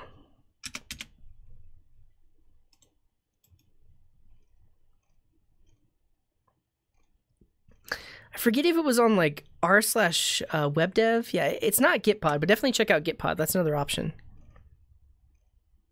Maybe it was in my dreams. No, it was in the mobile app. I was just scrolling. Any Fiddle, that's the one. Yeah, that's the one. Thank you, Ace Ninja. I was like, I thought it was something like any pen, but no, it's any fiddle because it's very similar to JS Fiddle. Yeah, check this out. The easiest way to code online. So they have templates that you can choose from, but the cool thing about it is they literally spin up a container that you have root access to, and you can install dependencies, you can open up ports, all of this different kind of stuff, and it's a VS Code editor. But some of the templates that you can choose from are like a Python backend or a Ruby backend or a Java backend, all that stuff. And the other nice thing about it is they give you a publicly accessible URL. So some of these other things, sure, you can edit your code and all of that, but with this, you can basically map a port to a subdomain and give that to people to test out the website while you're developing it. Can you host your website there for free? Sort of. I don't know if it actually goes to sleep, but it's a small, so for free, it's a small instance. You get half a CPU and half a gig of memory. But if you pay, this doesn't exist yet, but eventually you'll be able to pay $5 a month and then get a larger instance dedicated to yourself. And I believe that instance will be always running. So technically you could host your site there. I do know you can for sure host things on glitch.com. This is kind of for beginners. And they have a web-based editor and such. Why though? I don't know. I don't know why we got sidetracked like this, but here's an interesting thing. So there's a VS Code. I forget what it's called. It's not exactly the Monaco editor, but I think it's called VS Code Server. So this is an open source project that basically allows you to run VS Code inside of your web browser. So this is Code Server. This is totally open source. You can just use this yourself. I believe they have it wrapped. Like there's a service that offers this as well, that offers basically VS Code in the cloud. But you could install VS Code Server on your own server. Like let's say you spin up a VPS somewhere. You can install Code Server and then go to a URL and actually edit the code and access the files on that server from within the web browser. So what's interesting about this is you can use... what's it called? Google Cloud Shell? Yeah, so coder.com I think is like I believe this is the enterprisey wrapped version of Code Server. I believe that it's just using Code Server, which is an open source project. Okay.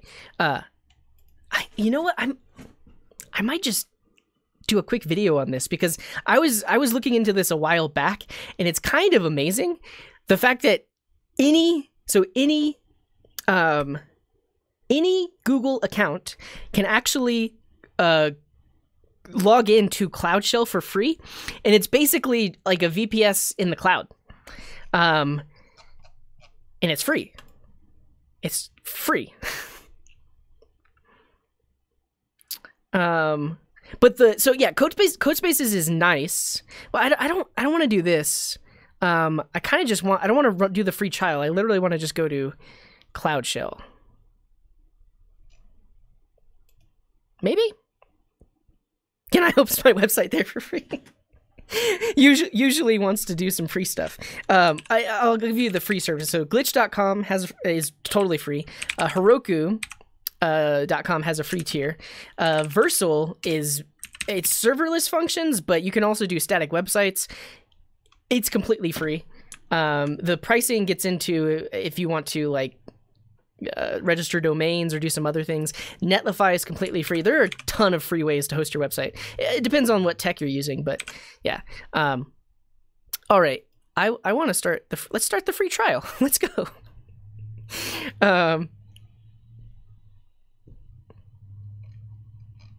Let's see.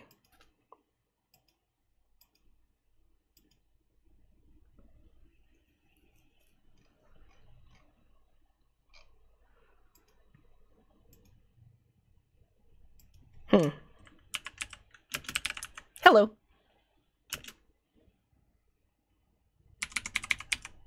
Why am I doing this? I don't know why I'm doing this. But what's nice, so here's the interesting thing I think altogether is you can use Cloud Shell for free. Like it's saying that I'm signing up for a free trial, but Cloud Shell Cloud Shell itself doesn't cost any credits. It's free. And then procrastination over 9,000. But once you've set up a Cloud Shell account, it's basically like a free VPS that you can SSH into.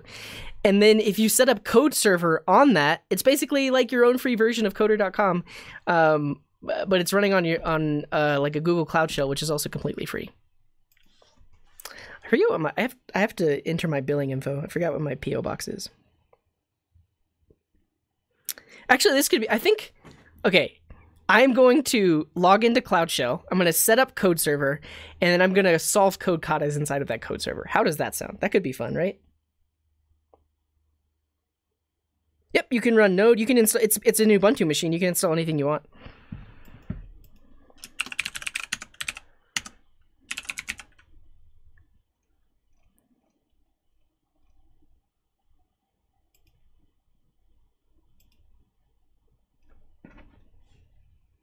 Yay? Yay? I believe it potentially goes to sleep or it slows down. I don't know. Obviously, if something is free, there's going to be some limitations, but yeah. Oh, you're welcome. Yeah, hopefully this will get you going. So technically, if you really want something easy and free, glitch.com is going to let you do Node hosted for free. But the nice thing about this is you get access. Well, I guess technically on glitch.com you have access to access to a terminal as well. I don't know. Yeah, so that's the thing that I was thinking about Acid Spark is people that don't have access to like a laptop that can run a code editor or different things like that could use something like Cloud Shell and still be able to like code over a mobile phone connection, something like that. Yeah. You've derailed the entire stream. I don't know. I got excited about this. Give me a second.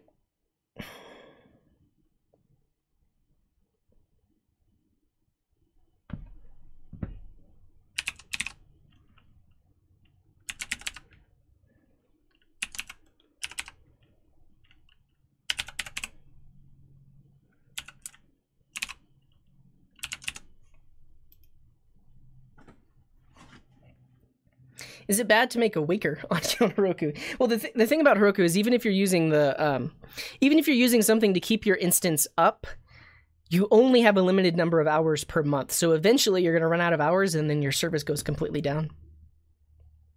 Glitch is for beginners because it makes everything really, really easy. You technically can create more serious projects on it, but it varies. But for me, I prefer to use my own development environment, right? I prefer to use VS Code. I prefer to use my local terminal and all of that. But with Glitch, you're kind of forced to use the web browser, which is why I think it's geared more towards beginners. There are some tools that allow you to write code that syncs with Glitch, but it's not officially supported. What they meant by Waker is, so with Heroku, your instance will go to sleep on the free tier, but there are services that you can use that will like automatically ping your server, and by pinging it, they keep it up, so that way it doesn't go to sleep, so it keeps it awake.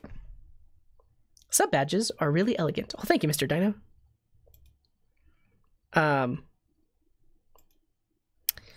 Okay.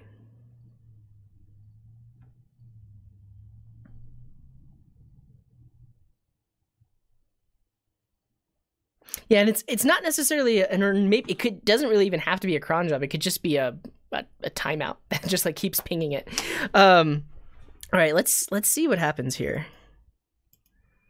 Let's create a Cloud Shell.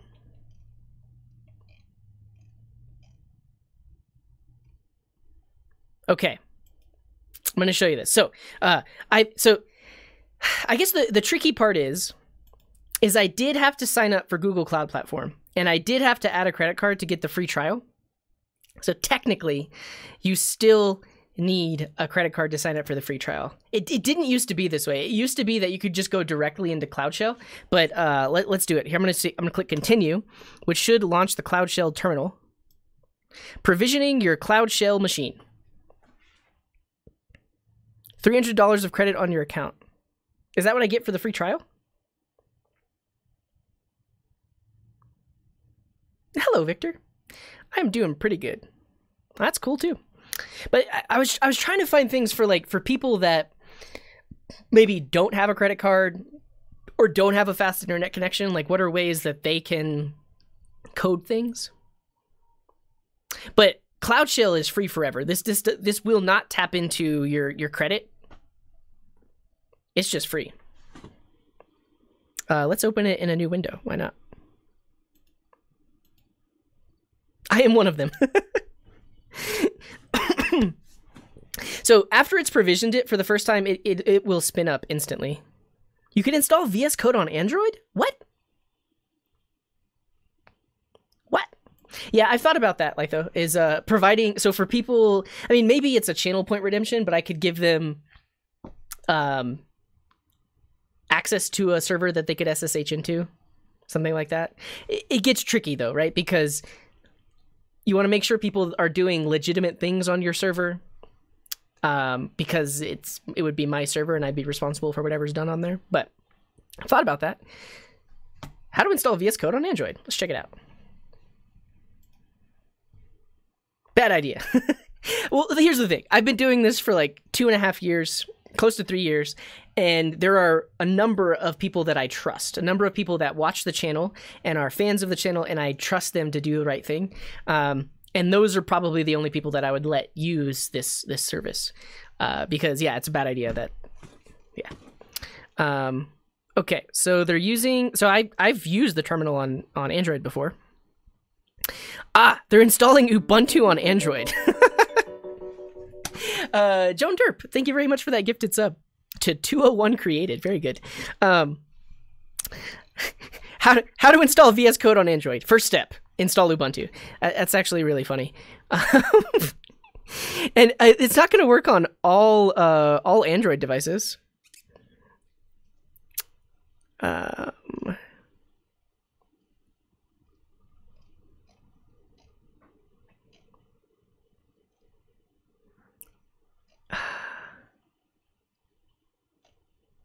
Okay. Oh, does it say a specific? Okay, so here's the thing. I used to have a Samsung phone, and Samsung has this thing called Samsung DeX, which basically allows you to plug your phone into a screen, and you get a desktop-like environment. And they had like a subsystem where you could install Ubuntu. I think this is based off of that. I don't know.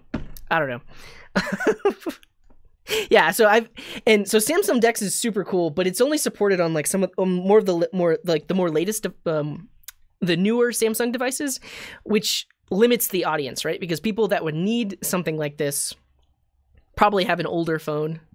I don't know. Yeah, I mean, it's crazy because like I had the Samsung 9, so Note 9, and I mean it has a ton of RAM. And it has like what, 8 processors or something like that. So it's like a little computer. It can run Docker and all that good stuff. Okay, this is taking much longer than I thought it would. Let's see. Boost Cloud Shell. Oh, I can look at my usage quota too. Okay, Cloud Shell has weekly usage limits. If you reach these limits, you'll need to wait before you can use Cloud Shell again. Okay, so you can use this for 50 hours a week. Which is a lot. I mean, I guess you can't exactly host a website here, but it's great for like a remote development environment.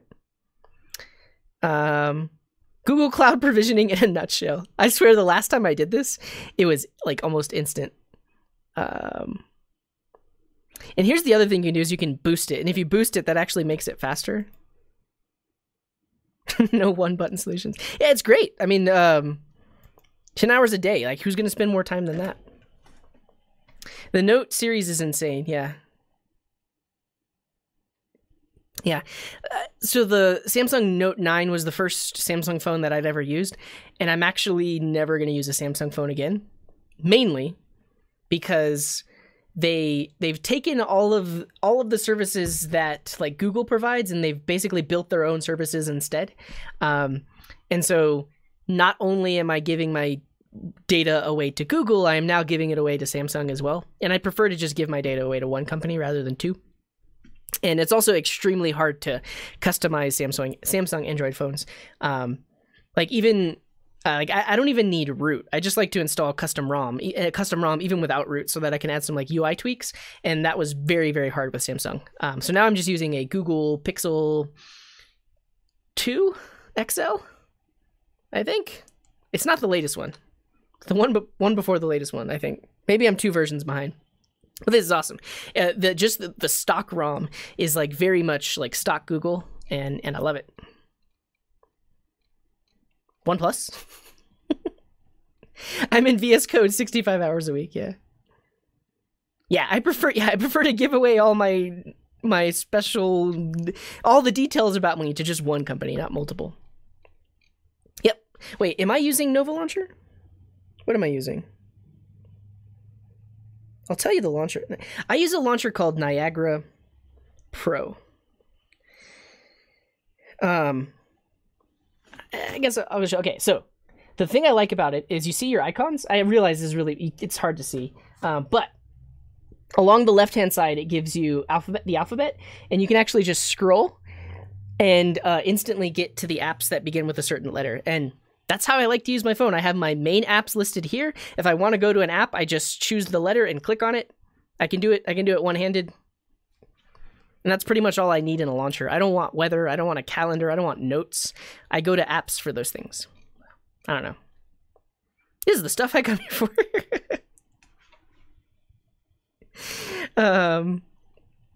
If one has it, the other most likely has your data as well. I would disagree. I mean, it depends on what you're willing to give up and what accounts you create and stuff like that. Any advice for new streamers? Just do it. Be consistent. Have a schedule. Be kind. Yeah, that's it. What else? The launcher is called Niagara. What if I have 10,000 apps and I can't remember the name? Then you have too many apps. That's how you solve that problem. Uninstall some apps. Okay. I am now gonna. Oh, okay. It provisioned it. It just didn't connect me, so I just created a new tab. Look at this. I'm now in a web-based Linux environment. And I believe I have Ubuntu. Does anybody? What's the Linux command to tell me what distribution I'm on? Does anybody know? Yeah, so they've provisioned a home directory for me. Now install Arch. No LSB modules are available. So it is Debian Buster, but is it Ubuntu or is it just Debian? Does that mean I just have Debian?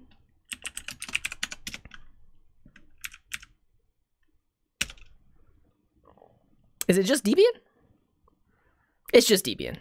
It's just Debian. Ubuntu is based off of Debian. Cool. So I have myself a Debian machine here, and I can kind of do what I want. So I don't think Node. Oh, actually, yeah, Node is installed by default. So if I do node-v, let's see, we have version 10.14. But what's nice about Cloud Shell is anything that is in your home directory will be saved across sessions. So right now I'm in my home directory, and if I put things here, they're going to be saved across sessions. Anything that's outside of that, like in larger installed programs and stuff like that, will not be. So I pretty much just have to do everything in my home folder. But let's say I want the latest version of Node. I'm just going to use NVM, which stores everything in your home folder anyways. So NVM is Node Version Manager. Pre-installed Node, yeah, version 10, but we want 14. We want to be on the bleeding edge. So NVM is really nice because this will install a Node Version Manager, and it just lives in your home directory. So if I do this, you can see it creates a directory in my home called .nvm, and that's where it's going to store Node versions.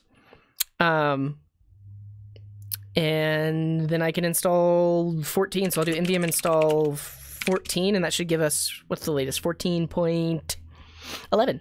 Yeah. So it's installing Node, and then I don't know how much storage you get. Probably a few gigabytes, right?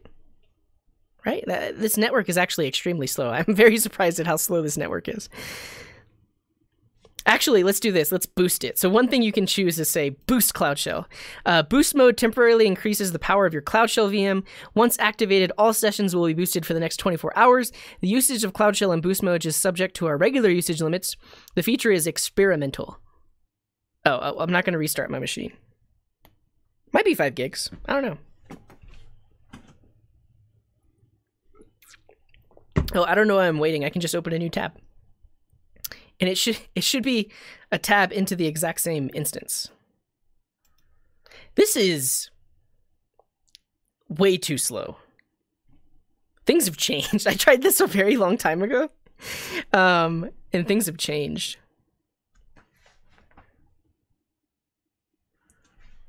Well, we'll just wait for it.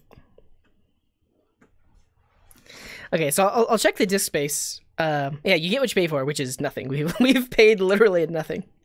Murdoch is saying 5 gigabytes of persistent disk storage. That's good. That's why I use Volter. What is Volter? Is that a VPS host? Oh, okay. Yeah, but here, the thing about this is I'm not paying for anything. This is just a Cloud Shell thing. Like, technically, I could spin up a VPS and do all of the same stuff that I'm doing, but this is nice because it's free. And technically, what you're supposed to use this for is like a shell to provision and manage all of your Google Cloud Compute resources. So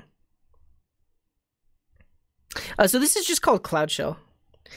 Yeah, and so that's basically what I was going to show, is I'm going to install Code Server on this Cloud Shell server, and then we're going to code in the cloud. Code in the cloud. Paid with data, yes. So this is free because I've given Google access to my life. What was I going to search for? Oh, yeah. I'll link you to the basic sign up. What I just figured out is you actually do need to sign up for the free trial. But after you've signed up for the free trial, even after your credits are expired, Google Cloud Shell is completely free to use.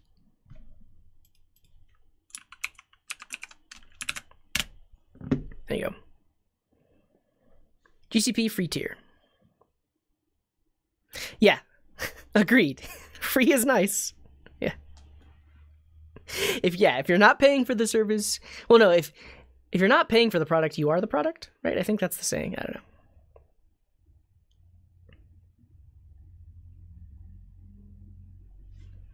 Oh, we're saying that the this has a free tier that's free forever.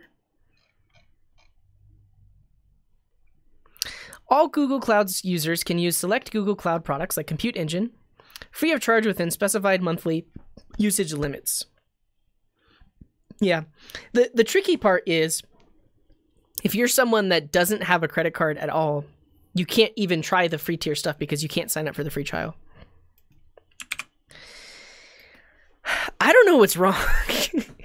Like, we can run a speed test, but this is insane how slow this is downloading. Yeah, I saw that show being advertised on Netflix. I didn't watch it because I already know. Half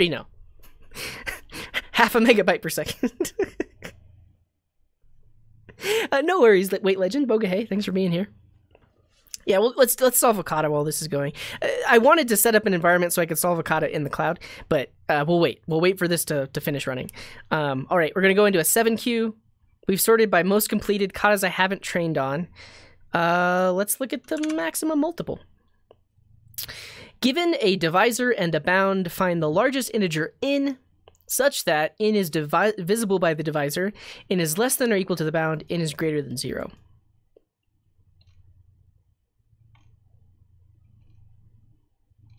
Wait, what? In is divisible by the divisor. Which one's the divisor? So given a divisor and a bound. Okay, so the divisor is 2. The maximum bound is 7. And we need to find the smallest number 7 or less that is divisible by 2. Right? I think that's what we have to do. This is worded weird and it's mathy. Largest number? Below the boundary. Find the largest number below the boundary, right?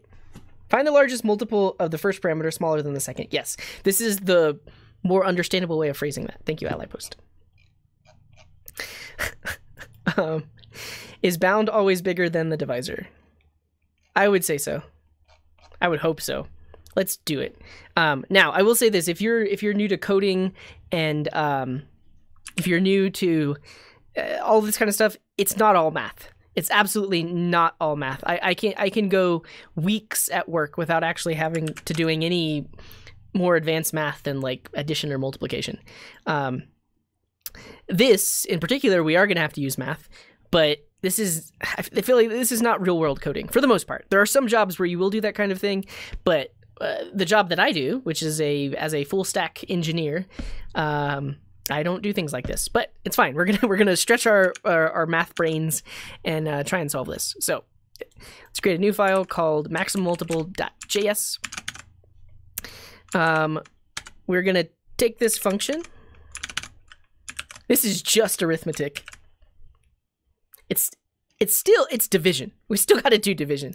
Yeah, I mean, it's going to be pretty easy. We iterate from a number down. We're going to check if each thing is divisible. The first one we find that's divisible, we're done. But it's still math. I still had to think about it. So yeah. Wait, you're a senior developer? I'm a chief. I'm a chief developer. I don't even know if that's a thing at other companies, but my title is Chief Full Stack Engineer. I would consider myself a senior developer. Right? Right? What's up, Chief? Yeah. I made that title up. They wanted to give me the title of architect, but I was like, I write way too much code for you to call me an architect. I still do architecture, but I want to be the master chief full stack engineer. But yeah, thank you to Karan, who says, I learned more from CJ as compared to my entire college sessions combined. I don't know how true. I feel you probably learned some things from me, but there's probably a lot you don't learn from me as well. And maybe it's just because we have fun here. Yeah, you don't have to be here. At college, you kind of had to be there for the most part. I mean, you still had a choice, but you're paying for it. I don't know. I appreciate you, though. I'm glad that you're learning things. Is that higher than principal? I have no idea. So principal is usually like somebody at a company that is, they've been there a long time. I have no idea. I literally have no idea. I guess it's a kind of about the same. I don't know. What's below junior? Project manager. No, I'm just kidding. Senior dev is someone who can code with little or no guidance. Sure. But it's more than that. It's also not only doing things with no guidance, but having... you really can't be a real senior dev without experience, because you learn from all of your experiences. It's not just about having worked on large apps or read about how large apps should work or taken a course on system design. It's actually doing it and having the experience of doing it that makes you more of a senior. Because I know some people that have read a lot of books or watched a lot of videos on YouTube, and they think they know a lot, but they haven't actually put it into practice, which is a very different thing. Lord CJ Baron of Full Stack Engineering. I think I'm going to go with that. Next time I get a raise, I'm going to ask if they can change my title to that. What do you want us to call you? Code God. Junior, senior, principal. I mean, I've seen architect use as like like junior, mid, senior, architect, principal, that kind of thing. Yeah. Thought it was based on pay scale. So here's the thing. Some people try to hire a junior dev, but they try to hire a they call it a junior dev, but they're asking for like 3 years of experience and they want to pay you really low. So it's just because they don't want to pay you what you're worth as somebody with a lot of experience. I don't know. I don't have to be here, but I love being here. Nice. Having the ability to solve problems you didn't produce yourself. I could see that. A senior dev has failed more times than a junior has tried. Yes, exactly. You learn from your failures. You absolutely do. A senior dev guides other devs to write the best code and knows the definition of the word best to use in whatever scenario applies. That's the thing. It's different in every scenario. And there's a lot of newer devs that think they know because they've read a lot of books or they've heard opinions from other people, and so they just try to push that, but they don't take it from the perspective of like really assessing the situation itself, because everything depends. It depends. Best is a relative term. It all depends. And if you have the experience, you know that. What does an architect do? Usually they design systems and architect them. I don't know. All right. We got to write some code, though. They'll give you the title or the raise. Omnipotent coder. Where's the team lead? Yeah, so team lead is usually a senior developer. It's like a team lead is a type of senior developer, or maybe even a type of mid developer. It depends. This has been super informative. Great. They hired me as a junior to pay me less, basically. Yep.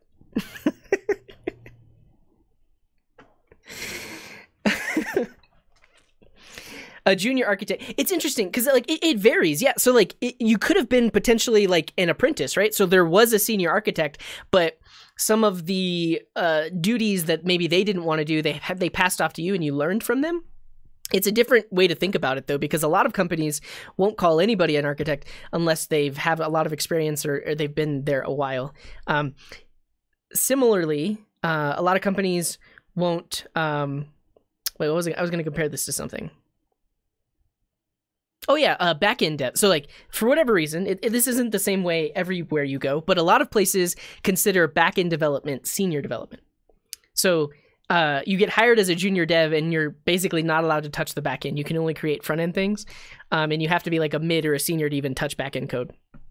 I mean, that's wrong. Obviously, like there should be a lot of people, even juniors can do back-end. Even juniors can code back-ends too, but some companies are that way. Yeah. I once read a book about surgery. I'm a doctor now. It depends. Yeah. So if your answers to questions don't start with it depends, then you're not a senior, I would say. I don't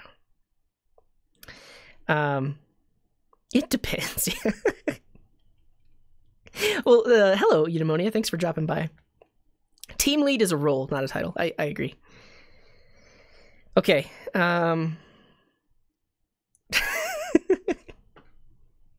Your title is Master Software Engineer. My level is Manager, but I'm referred to as a lead dev. Interesting.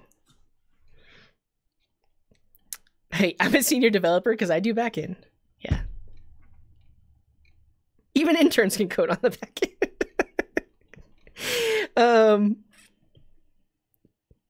Yeah, so I mean, that's the thing to think about. Like, if you are working on big, serious stuff, you kind of need the experience to do it. I don't know. You can't just... I don't know. We need to write some code, though. I'm almost caught up. Yeah. Thank you, Murdoch, for that PSA. Make sure the words you type are safe for work. All right, see you later, John. Thanks for the gifts earlier, and have a good day. What is a game developer? Is it graphic? Is it a programmer? They usually... I actually have no idea, but they're probably coding game logic. They might be coding game server logic. It depends. It depends.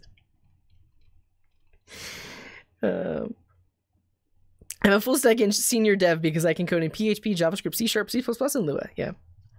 A team lead is good at explaining too. A team lead who is the best dev but can't explain to others is not a team leader. For sure. You got to be a teacher. Like, whether or not you want to be a teacher, you have to. Especially, so the other thing a team lead or a senior dev is doing is they're mentoring the people under them. And it's really hard to mentor without being a good communicator or a good teacher. So yeah, it's part of it. Yeah, they're absolutely both hard, especially when you talk about modern front-end web development. It's not just pages with animations anymore. It is actual application logic in your front-end code.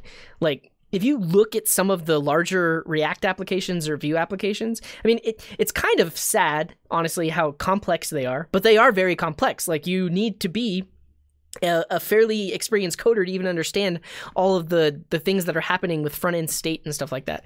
I don't know. I see some React apps though, and I just shake my head because they're so much more complicated than they should or need to be for the kind of thing that they're doing. I don't know. The same thing kind of goes with Vue as well, but you can't express yourself in a less complex way.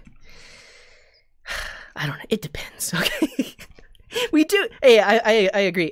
If you're in the Discord, we have an emote ideas channel. Throw that in the Discord. Why does everyone feel the need to show off their title? So a team lead is a senior dev with great soft skills. Yeah. The thing is, when I see the term soft skills, yeah, I guess I'm good with people. I guess I am. But also I don't consider myself a good talker. Like I don't talk good. I don't consider myself like good at like chit chat or just like BSing with people. I'm not good at talking about inconsequential things. And so in the real world, I come off as socially awkward because I'm just not good at that. But I am good at talking about the things that I know and love and things that I understand, and I'm good at teaching those kind of things. So if you consider those soft skills, then yes, I have those soft skills. But I am extremely socially awkward. I will say that. I'm not good in those kind of situations. All right, there's a lot of chats, but we gotta write some codes. But you are. But are you a good people? I don't know. All right, let's solve this problem. So many people are like trying to solve this problem. Okay, so the task is we are given two numbers. We are given. Oh, actually, we're gonna solve the problem. But I'm curious, is this done yet? Okay, this is done. Oh no, it failed. All right. Well, since it failed, I'm gonna go ahead and boost this Cloud Shell. Oh yeah, we'll start at Quokka too.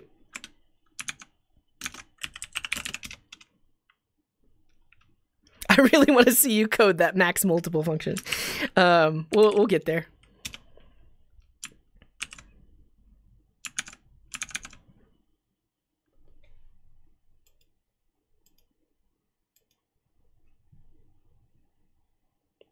I pretty much always use. Okay, that's rebooting. Fine.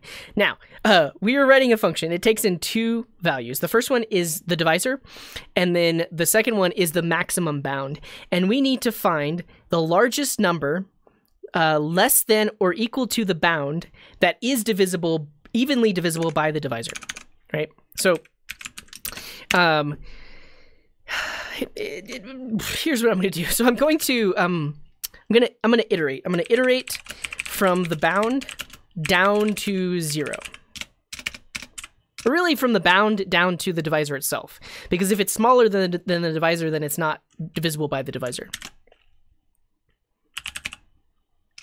So I need to loop from, for instance, from 7 down to 2, or from 10 down to 3, or from 7 down to 17. And then inside of this loop, we'll say if the current number is divisible by the divisor, return the current number. That's pretty much it. That's how we'll solve this thing. So iterate from the bound down to the divisor. So I need a loop. Did I say that? From 17 down to 7. Did I say that? I don't know. But we need a loop. So I have a for loop. We'll set our iterator equal to the bound. So it's going to start at the bound. And then we're going to go while I is greater than or equal to the divisor. And then on each iteration, we're going to decrease I by 1. So that's going to give us I is 7, then I is 6, then I is 5, then I is 4, 3, 2, etc.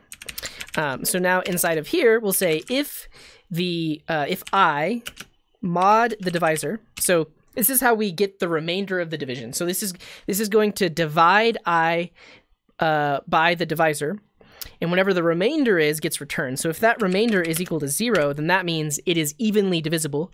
And if that's the case, we're going to return the divisor.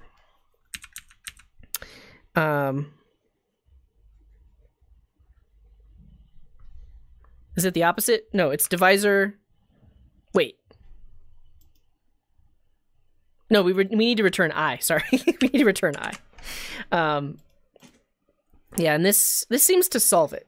Yeah, so we're returning I because that's the maximum possible thing that is divisible by the divisor. So this works.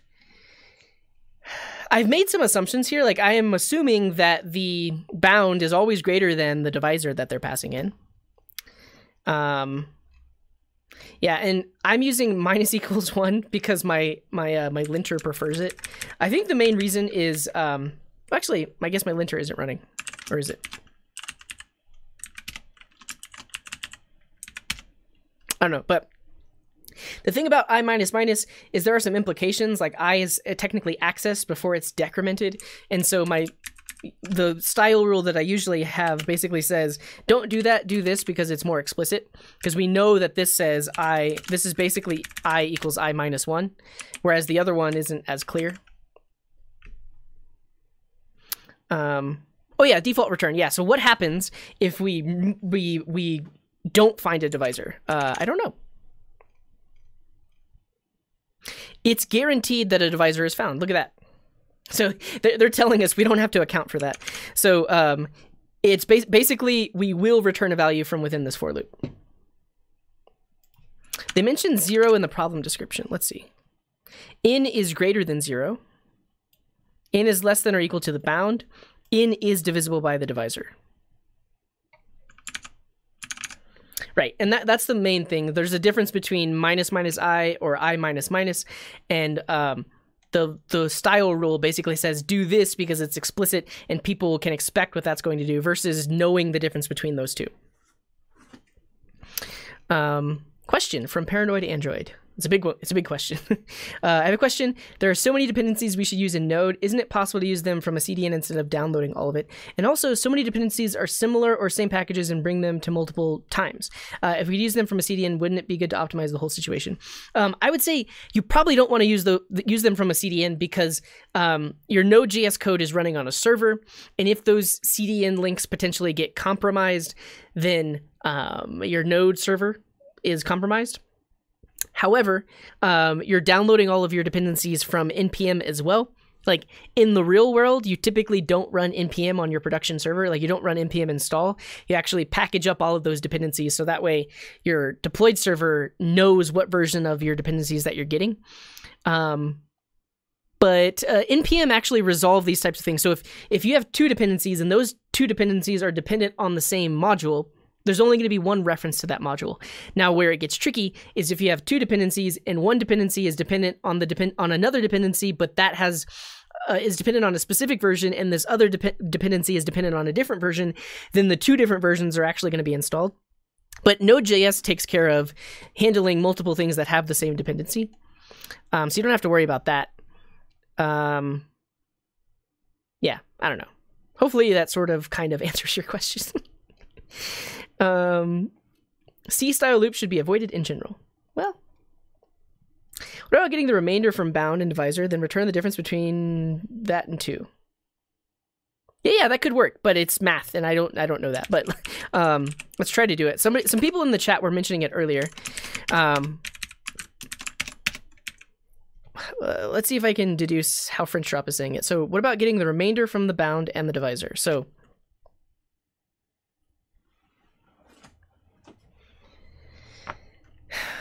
if I say, oh, that makes sense because it's the distance to the closest divisor. Yeah, okay, so if I say bound mod divisor, that's going to give us the remainder.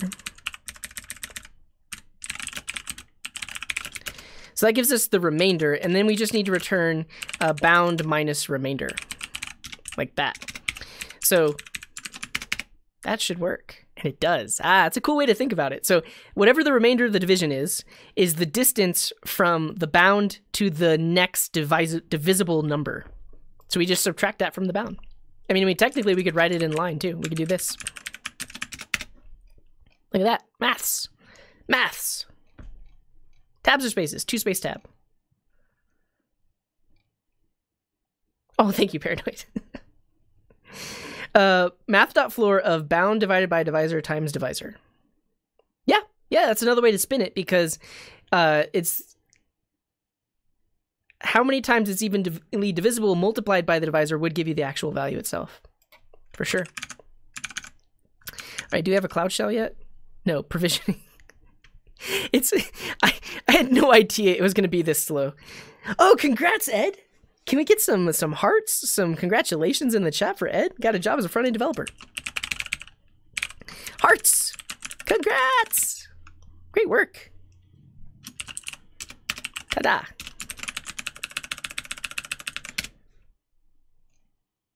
Nice job. Which only works because you guaranteed an answer. Yes, because we're guaranteed an answer will be found. Yep. What's an opinion on mid-roll ads Twitch is forcing? I don't know. I really don't even pay attention to that. I wish I didn't have any ads at all, but I don't think I can. I can't right now. I mean, I don't think I can ever, but I just leave it the way it is. I don't ever run ads. I let the ads pop up when they decide that they should. But yeah. Okay. Do we? How can we not? Why don't we have a Cloud Shell terminal yet?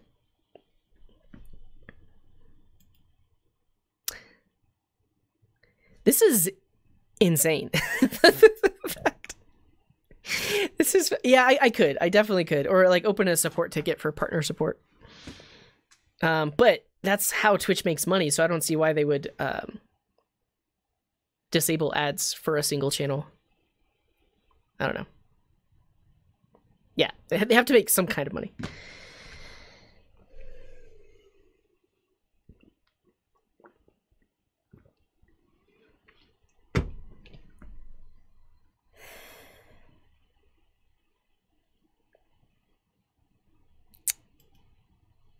Somehow, we still don't have a Cloud Show. Okay, I think we're going to, we're going to call it a loss. For whatever reason, Cloud Shell is not behaving the way I expected it to. So that's a thing. What are we using Cloud Shell for? I was just going to install Code Server. So Code Server is basically VS Code running inside of your web browser, but Code Server would be running on this remote machine. And then I'd be able to actually code on it inside the browser. Opening a new tab. That's what I did a second ago. It didn't work. Did MVM break it? I don't think it would. It shouldn't have. Anyways. It was having like internet connection issues. One thing I did was I boosted the server, which caused the server to restart, or at least they need to provision a new one. Oh yeah, we could see, are there any errors in the console? Not just a bunch of warnings. Can't access property style. This dot screen is undefined. The page settings are the what?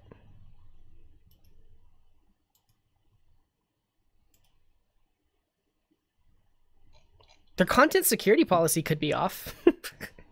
It was working a second ago though. Confirmed. Boost makes it even slower.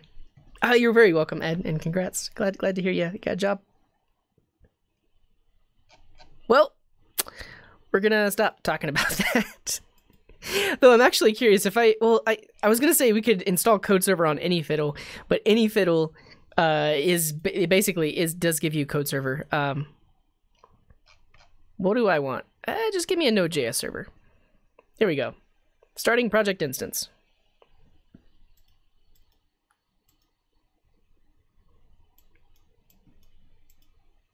Look at that. We got a bash cell. Unit. Is this how we did that thing earlier? It's running Linux. What was the tac command? I forget. Man command. There's no man pages. What? LSP release -a. It's Ubuntu, yeah, Ubuntu 18.04. So, I mean, this is interesting. We have like literally a shell here. We could write our codes here. This project is going to last us an hour. This is super interesting. Down detector is reported for Google Cloud. Okay. That's great. Why did I do this? I don't know. I'm done. See you later, Karan. Thanks for hanging out with us. Okay, I'm gonna submit my max multiple, and then we're gonna choose one more, and then I have to go because I do gotta work and eat lunch and all that good stuff. I'm gonna submit this one. This is a very elegant solution. I like this. So here on Code Wars, we'll paste that in. Click attempt. Nice, 106 test pass. Submit.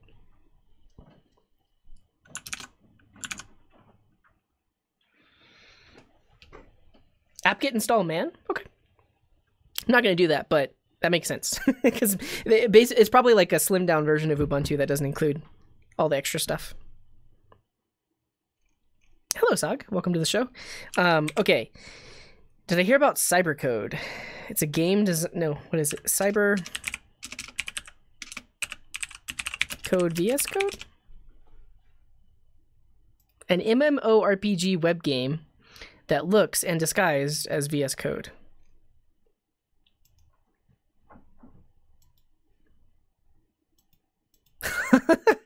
Enter your email here to sign up. Really? And like that's the only place I can click or sign in with Google. That's really interesting. This is hilarious. Okay, I'm gonna sign in. A second. I'm gonna sign in with Google.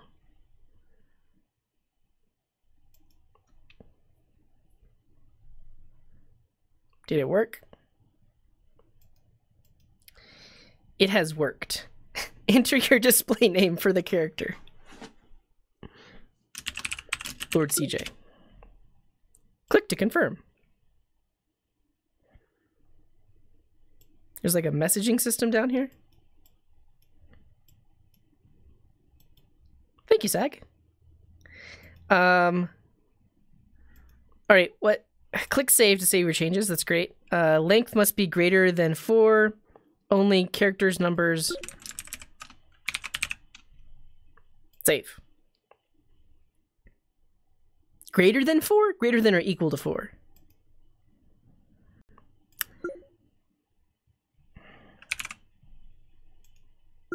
Okay, I'm in.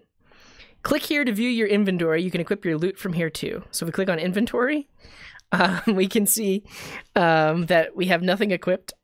That's pretty cool. If we click on our stats, can we modify our stats? No, we can't. They're just outputted there. All right, I'm in. And hello, Bamboo. I'm doing pretty good. I'm just trying out this thing, which is like a MMORPG that looks like a code editor. Click to travel to a different location and level up. Go to Hypertrain Central Station. Here we go. Oh, look at all these people joining. That's pretty cool. Okay. Go to Flory Station, Kashi Station. Okay, we're going to go to Flory Station. Here we go.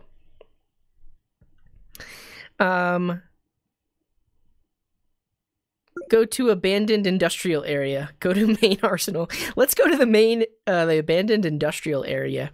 There are some nearby enemies. Battle in nearby enemies costs item durability. Scan nearby enemies. It's going to refresh them. Interesting. I think is I don't have anything equipped. So if I go against this level 1 thief, let's see what happens. Thief 1 has a health of 59. I have a health of 64. So I have a primary attack, which is going to do 24 of damage. And I have no special weapons. Let's just do a primary attack. Let's see what happens. Ooh, got him. His attack. Look at all you people. His attack was much less than mine. Let's attack him again. I think we're gonna get him. Look at this. We're gonna take. Wait, is the point to kill him? Am I supposed to bring his health all the way down? Let's just assume I am. Sick. The enemy dropped a trash upper armor cache. So I think you can click it to put it in your inventory. Nice. Okay, I'm gonna go somewhere else. This is fun. This is pretty cool. I'm done with this, but it's fun. What live streamer? How do I send a message?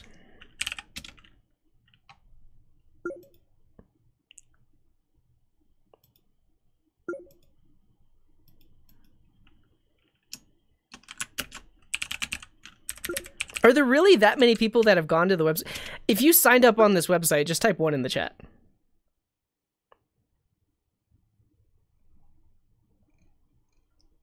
Oh, somebody set their name to W3CJR. They're typing 1 in this chat. Type 1 in this chat. W3CJR is my imposter. Nice. There's like 4 or 5 people. It's not that many. Okay, yeah, this site is cool. Check it out. It's cool. All right, I'm gonna go now. How do I leave? I guess I could close the tab, but I want to do it the official way. What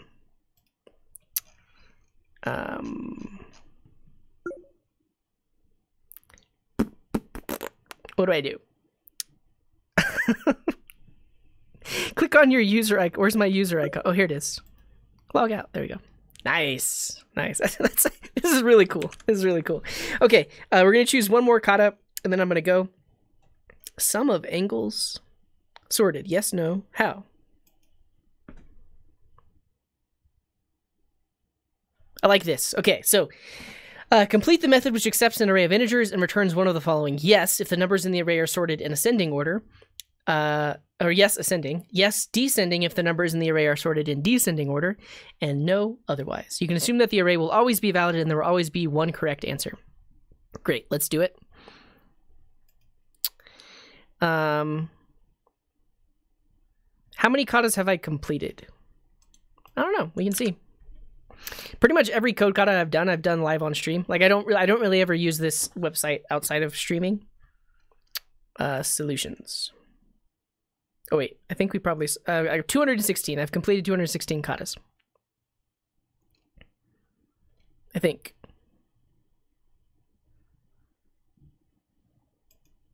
I mean, that's how many solutions I have here, but does that count for oh no, it just says 216. Yeah, it's 216.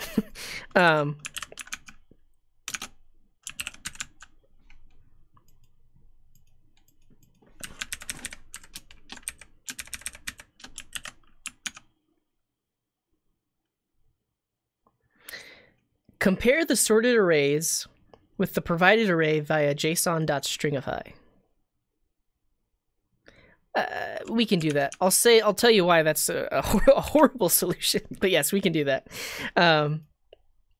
Basically, it's how you would do a deep comparison. And actually, for those of you that are new to JavaScript and new to arrays, we can talk about a thing. So I mean, this happens in most programming languages. Two different reference types that contain the same thing, but are technically different, are not actually equal to each other. So if I have an array A that has the values 1, 2, and 3, and I have an array B that has the values 1, 2, and 3, these are two separate arrays, but this is initializer syntax. So technically these are two different arrays. So in memory we have this array, and then in memory we also have this array.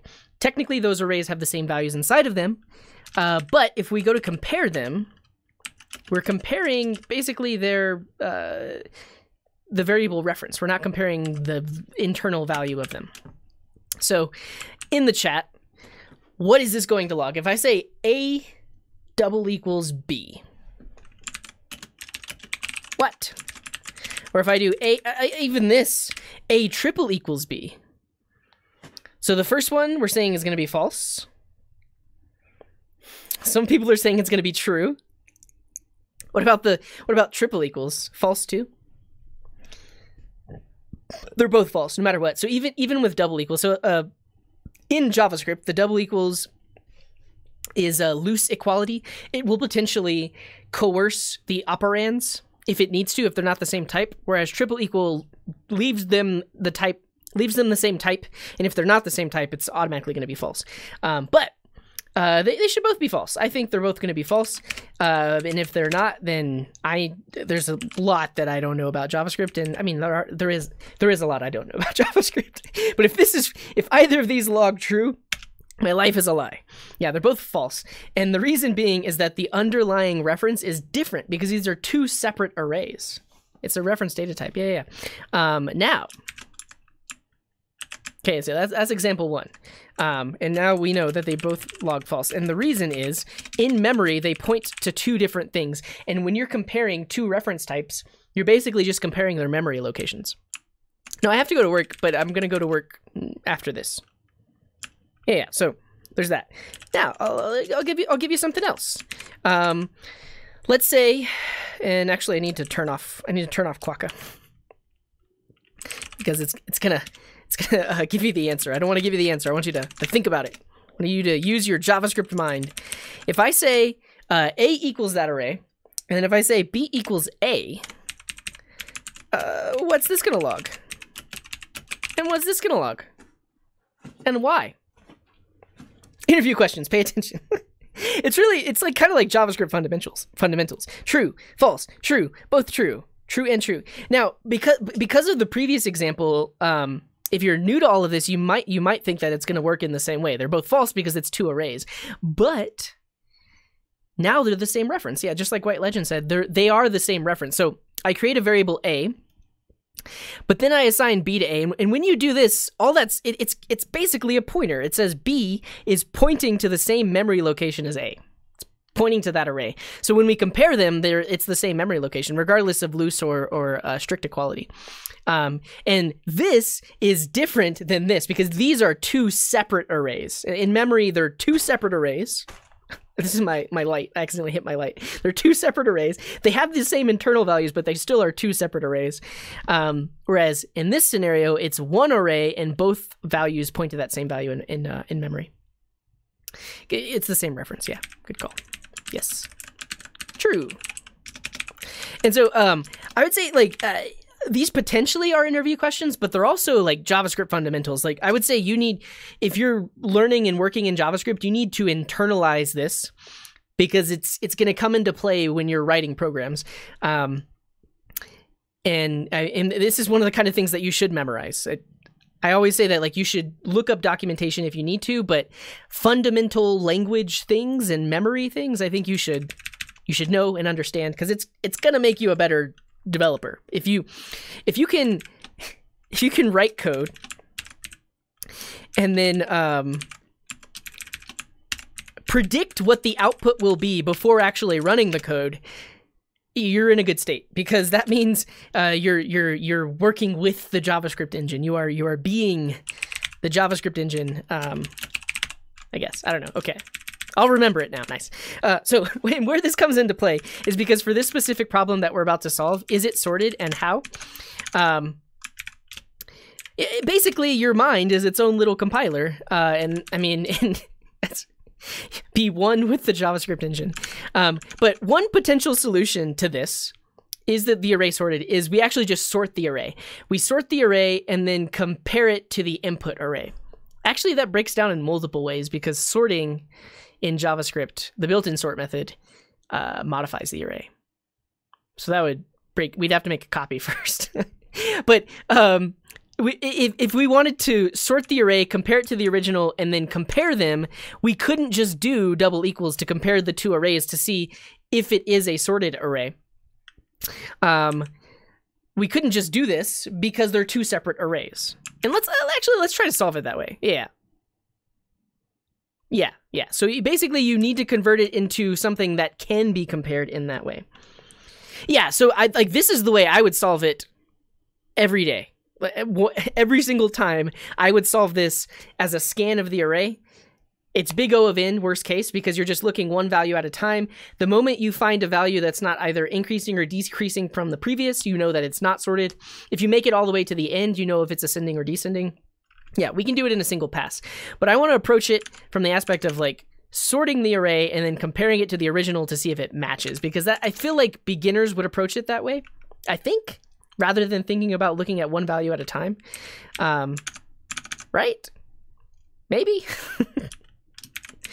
All right, I'm gonna pull these tests in though. Do both. Yeah, I'm gonna do it both ways. Let's see if I can command or I can do this.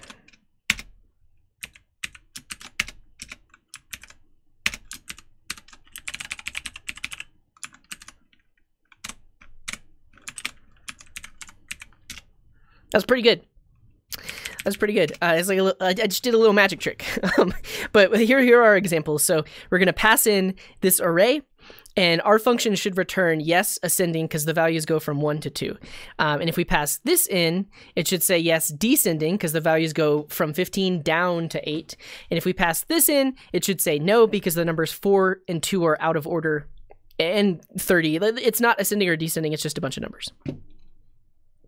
Yeah, and I have to make a copy. Yes. Okay. So let's do this. We will make a copy, and sort the array ascending. If the input array is equal to the sorted ascending sorted array, return that. If that's not the case, then we're going to do the same thing again, make a copy and sort the array descending. If the input array is equal to the descending sorted array, return the output. Otherwise, return no. So this is one way of solving it. I'll say this, I don't like this solution because there's a lot of added complexity here because we have to sort it multiple times. This comparison here is where this kind of logic comes into play. We can't just say, does it equal the other thing? We have to do something special. So yeah, let's solve it. So make a copy and sort the array ascending. So the way I know of making a copy is just to slice the array. So a slice can pull out and we'll make a copy of a subsection of the array. If you pass in no arguments, it creates a copy that is the whole array. Yeah, so we could say the ascending is equal to that. There are multiple ways to do this. So you could use slice. You could also, use the spread operator. So what this is going to do, this is known as the spread operator. This is going to take all of the values in this array and spread them out to be a value inside of this new array. Anytime you see square brackets, you are creating a new array. This is initializer syntax. So we're creating a new array, and then we're taking all the values of the other array and spreading them out into that array. That's one way to make a copy. Someone mentioned concat. Yeah, you actually could do something like this. You could say, I have a new blank array, and I want to concat all of the values that are in the original array. And actually, let's call these copy. Because that's what these are. We haven't sorted them yet.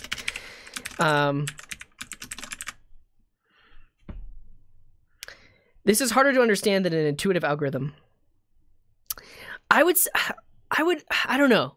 For me, yes, I would do a scan algorithm, but I feel like as many beginners as I've worked with, I feel like they would approach it in this way. Like they know that they can sort an array using the built-in sort. They're not going to write the function themselves, and so they might solve it this way. I don't know.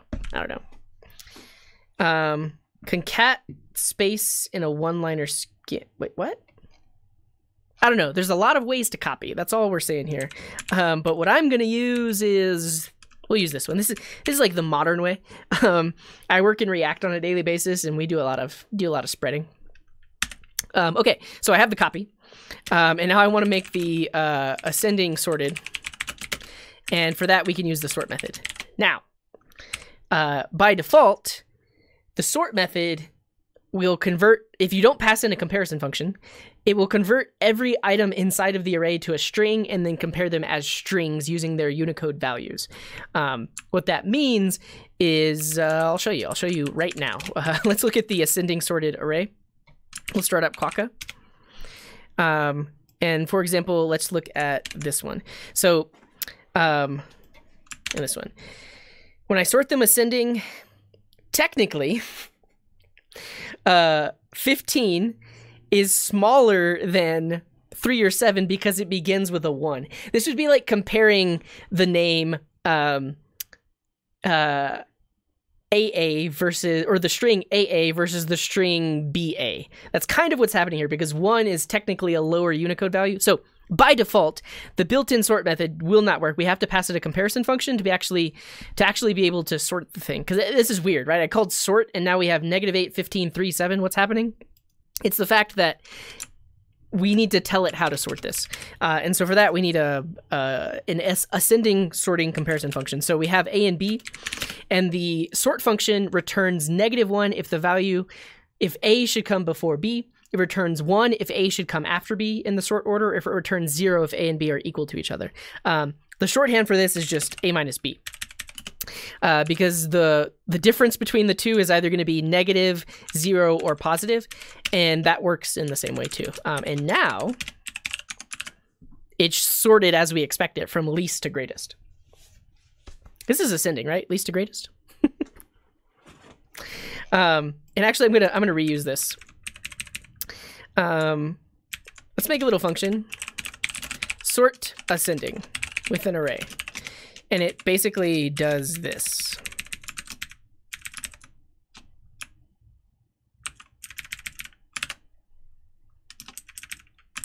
Yes.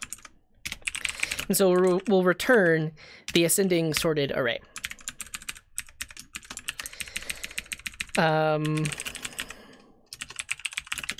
Like this.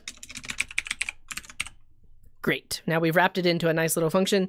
Potentially we could pass in the sort function. We could say copy sort.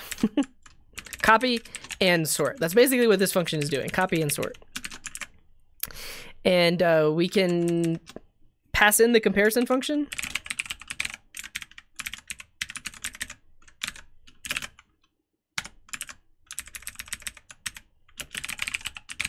But we'll default to ascending. So ascending is the default comparison function, so we actually don't have to pass in anything here. But then later on for descending, we'll just pass in a descending sorted one. Okay, so we have sorted the array. Great. Now, if the input array is equal to the ascending sorted array, return yes, ascending. Immutable sort. Yeah, it actually is immutable because it makes a copy. I like that. Or no, is it? I'll call it copy and sort. Because that's the thing. The sort function in JavaScript actually mutates the array, and we don't want that in this scenario. Because what we want to be able to do is we want to compare them. So I'll say like, is array equal to the ascending sorted array? We know that this won't work because these are two separate arrays, but it's kind of what we want to do. And then we're just going to return yes ascending like that. This is going to break. I know it's going to break, but I'm just going to write the code this way. And then we'll come back to it. Okay, so now we'll make a copy and sort it descending. So to sort it descending, we would do a very similar comparison function, but we just want b minus a. And that's going to give us the values from greatest to least. And then we want to say kind of the same thing here. So if array is equal to the descending sorted array, we say yes. Descending. Did I spell that right? Cool. And then if it was neither of those, then we just return the string no. Like that. All right. We have this really ugly algorithm. It's technically broke right now because we learned earlier that this won't work. If we try to compare two arrays with the double equals, that's not going to work. What we need to do is what's known as a deep comparison. So what I showed you earlier is if we have two separate arrays, we cannot use this equality thing to compare them. To compare them, we literally need to iterate and compare each value. And if every value is the same, then technically they hold similar values. Or the same values. So there's that. And let's just write a little comparison function. So we'll say are arrays equal? And you pass in array 1, and you pass in array 2. And this is going to return true or false. So here's what we'll do. Say are arrays equal array and the sorted array like that. And then we'll do the same thing here, but we want the descending sorted array. Cool. So how are we going to do this? There are multiple ways. You can see like even Jolitter is saying we can use JSON stringify. So what I didn't show you is this. So let's say we have wat equals okay, and we have who equals okay.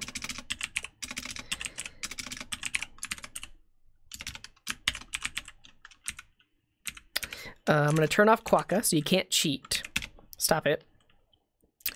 And is what equal to who? Is what triple equal to who? Yes or no? Let me know in the chat. What is this going to log? Is this going to log true? Is this going to log false? Is this going to log true? Is this going to log false? And why? White Legend says true, true. But why? Yes, it's true. Well, I don't know. We got to run the code. I assume it's going to be true. But why? Why do they log true?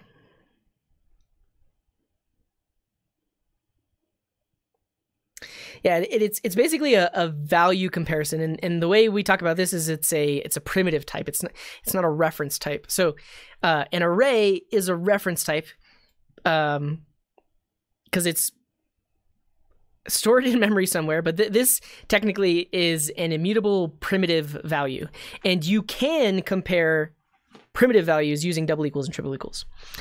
So even though these are actually potentially stored in two separate memory locations, like we have the variable wat that has OK, and we have the variable who that has OK, even those are technically two places in memory, and it's two separate OK values.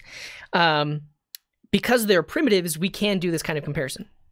And so it should log true in both scenarios because we can compare primitive values.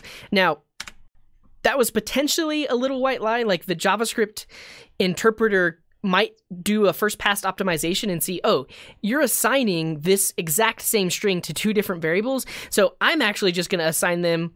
I'm just like the interpreter might do something like this. Like you create the first one and then the next one just points to that one because it's technically the same immutable reference. But that's like an optimization. It probably happens. I don't know. People that know things would say that. But because they're primitive, we can compare them directly. So if I start Quokka back up, we're going to see short string optimization. We're going to see that we should get true. So and that's because it's comparing their internal value, even though they're separate variables and potentially stored in separate memory locations. I would even go as far as don't create the variable at all because it's not referenced anywhere else. Yeah, so it's referenced in these console logs, but if we remove these console logs, the JavaScript, I want to call it the JavaScript compiler. Kyle Simpson says it's a compiler. I don't know. But the thing that's interpreting and running our code would potentially see, hey, nobody's even referencing these variables, so I'm just going to optimize them out of the way. Yeah, okay, let's keep going. So, the reason I talked about this is because we're going to use this, and that's what JSON Stringify gives us. So by basically creating a string version of the arrays, now we can compare them using string comparison. So an easy way to do this would just be to say return array1.join is equal to array2.join. And what this does is it converts array1 into a string, and it converts array2 into a string, and then it compares them. And this should work. So we can see this says yes, ascending.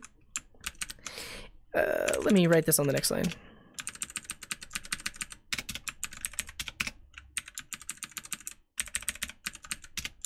And there are multiple ways to stringify it. I'll say that.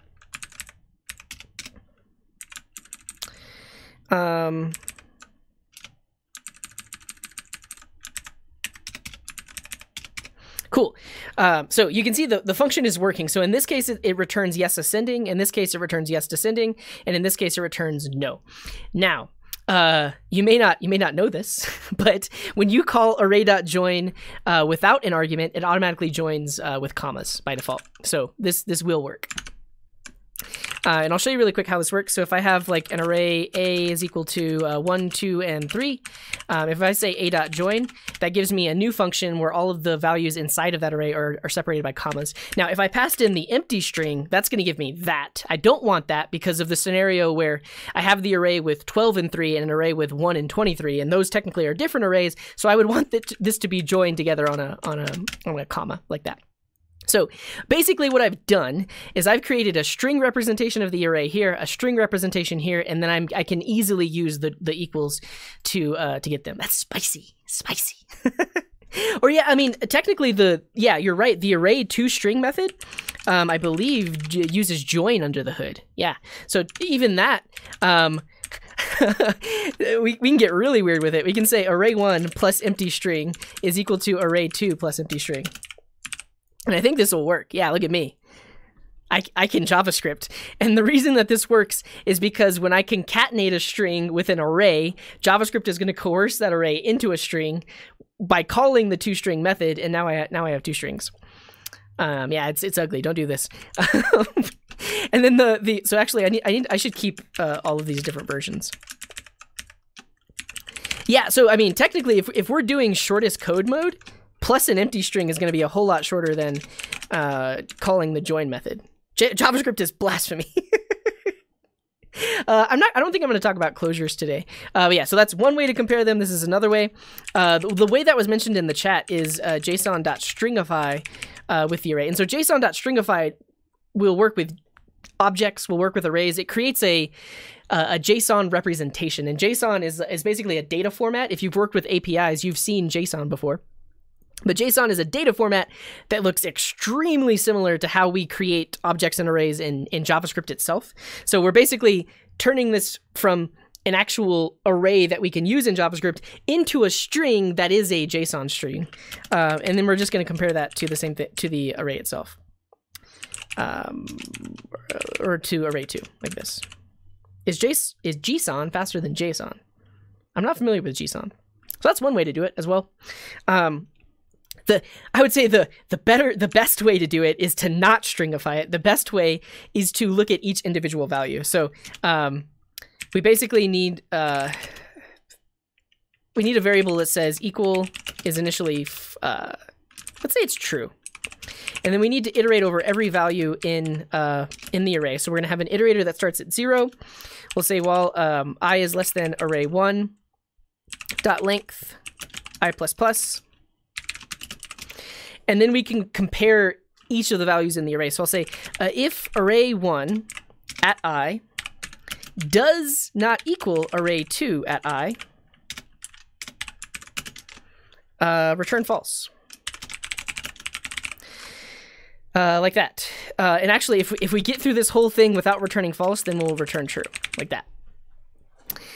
So if the two values in the array are not equal to each other, it's immediately false. We immediately know that they are not they don't have the same values inside of them. Another thing we should do before this is we'll say, like, if array1.length is not equal to array2.length, we instantly know that, hey, these two arrays are different. They have a different length. We could do something like that. Yeah.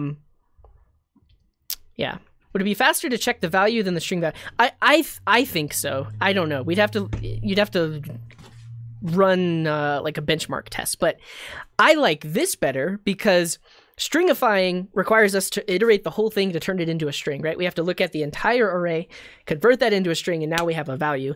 And then we have to do string comparison, and that potentially needs to iterate to compare. This is a single iteration that's going to look at one value at a time, and the moment we find two values that aren't the same, it returns false. Yeah, and so this is the nice higher order function way of doing it. So you can use the for loop, but you could also say array1. We want to check if every value in array1 is equal to that same value in the other array. So we'll say return value is equal to array2 at I. And this should work as well. Yes, ascending, yes, descending, no, great. And so every is a higher order method that accepts a function. This function is called on every element in the array. And if that function returns true for every element in the array, the entire every call will return true. If not, every returns false. So this actually does do the short circuiting just like we have in the for loop. So the moment we find a value that is not equal, every returns false, and then we'll return false from this function.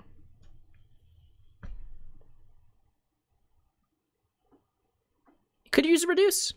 It's very possible. Does every stop running if false? Yes, it does. It does. And so that's why it's similar to this one. It's basically it's not going to look at every value in the array the moment it finds one that's not the same, it's done. It won't iterate anymore. Whereas actually with reduce, you can't do that. With reduce needs to look at every single value in the array. It's possible that you can skip checking the rest of the values, but it's still going to iterate the whole thing with a reduce. Okay. It's so greedy and cool. Wouldn't every fail if for some reason you got arrays of different length and the first one includes undefined? Oh well, I have this. That's why I added this check. If the two arrays don't have the same length, return false. So we're gonna check that first, which makes this make more sense because now we know that they have the same length. Can I explain why converting array to string works? So I mentioned it earlier, but basically in JavaScript, you can compare strings with double equal or triple equal because they're primitive types. That's why it works. So when you convert an array to a string, that's going to give you one string. Convert another array to a string, that's going to give you another string. But when you compare two strings, we can use double equals or triple equals. Nested arrays, then you run into it gets even trickier. So right now we're dealing with arrays of numbers, and that's easy. If you have an array with objects inside of it, like this, you got to go deeper. So you can't just stringify the array, because what's going to happen? Actually, I will give 10 gold stars to anybody that can tell me what this is going to output when I join it together to turn it into a string. And let's put Kohib in this array. 10 gold stars. All right, so we have this variable called wow. If I say wow.join, what am I going to get back? Object. Yeah. So by default, toString on an object doesn't know how to basically JSON stringify this. It doesn't do that by default. It gives you literally back the string, object, a mess. Yeah, you're going to get a mess. So if I do wow.toString, I get object, and that's literally the string object. Yeah,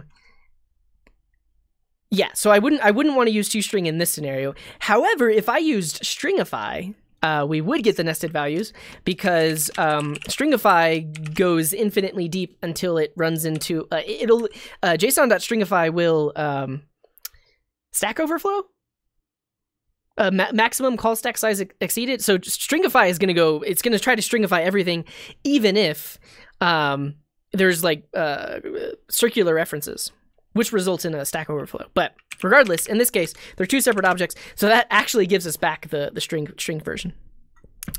Yeah. No, people have trolled me before, like setting stuff as object in the overlay. Yeah. Why do you need to use a compare function when you're using buffers?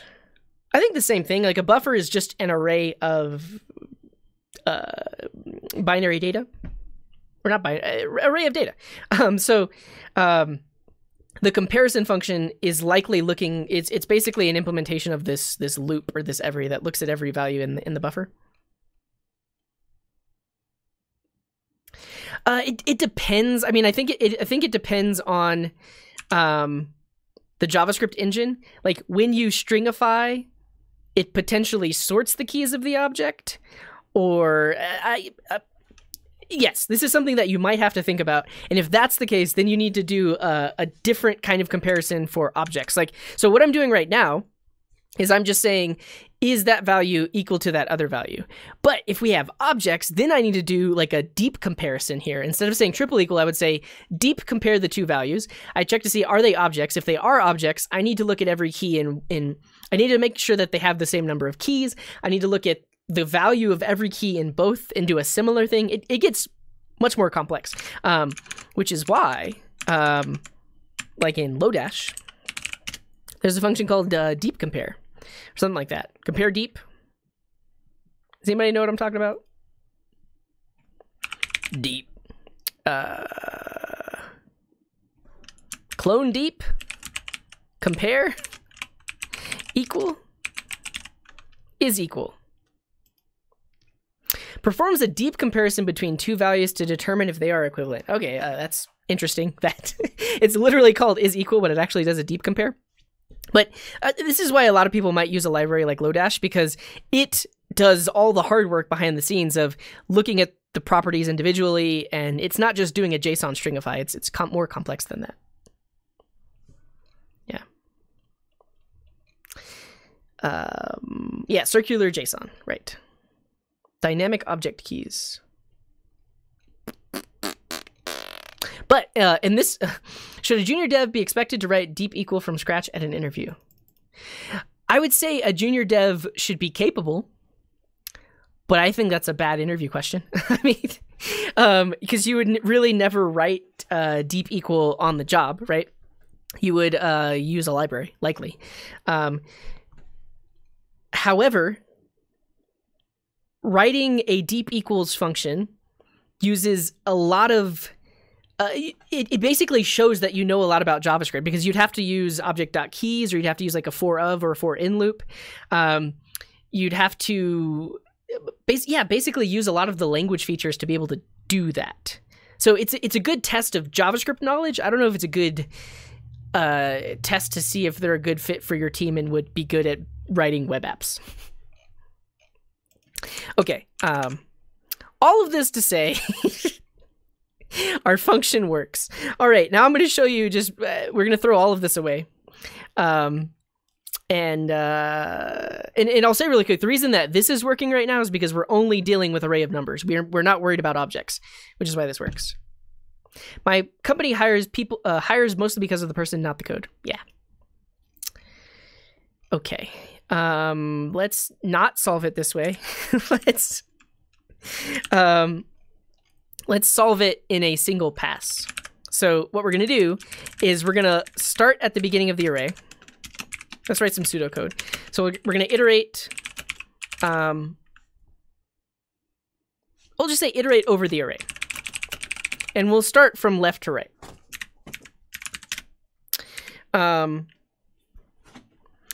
And we'll need some variable to say like the direction.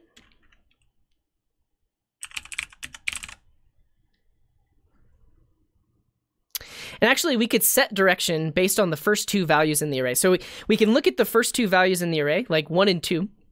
And if we look at 1 and 2, we know that if this is a sorted array, then it must be ascending. So we're going to assume that it's ascending. And in this case, if we look at 15 and 7, we know that it would be descending.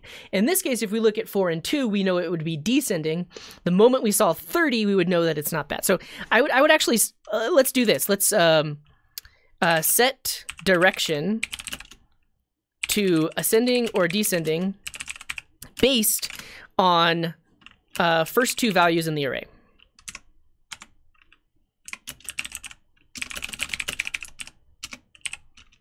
What if the first two elements are equal? Not going to worry about that. It's possible. It's very possible. But this is a very simple kata, and I don't think they'd do that to us. They might, though. We'll see. But I'm just going to look at the first two. If they are ascending, we'll have a variable for ascending. And if they're descending, we'll have a variable set to descending. We're going to look at every value in the array after the first two. And if the current value is greater, if ascending, continue. If the current value is less, if descending, continue. Otherwise, return false. Or return no. And then if we made it out of the loop and we didn't return, then we're going to return yes with direction. Something like that.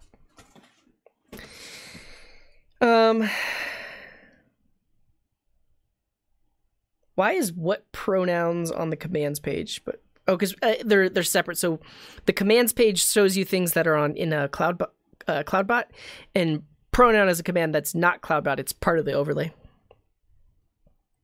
What if the array is huge?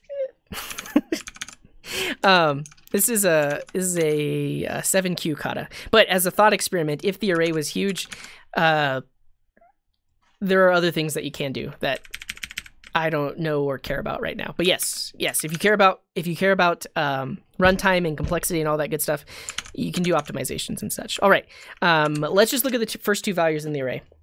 So we'll say we'll have direction, And that just defaults to nothing because we need to set it. And so we'll say if array at 0 is greater than array at 1, then the direction... Actually, let's do this. If array at 0 is less than array at 1, then the direction is equal to ascending. Because it's going least to greatest. Else, if array at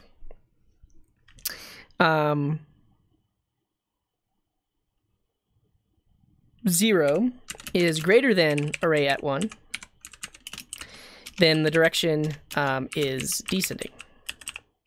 And actually, I think we can take care of that scenario where array 0 or the first two values are equal to each other. So if they're equal to each other, then let's just ignore those first two values and look at the next two values. So I could do a recursive call and say copy and sort with array.slice and forget about the first two. So forget about the first two and try again. That should solve it. Now we need to iterate. Right? Should that solve it? 0. So do I need to slice 1 or do I need to slice 2? How does slice work?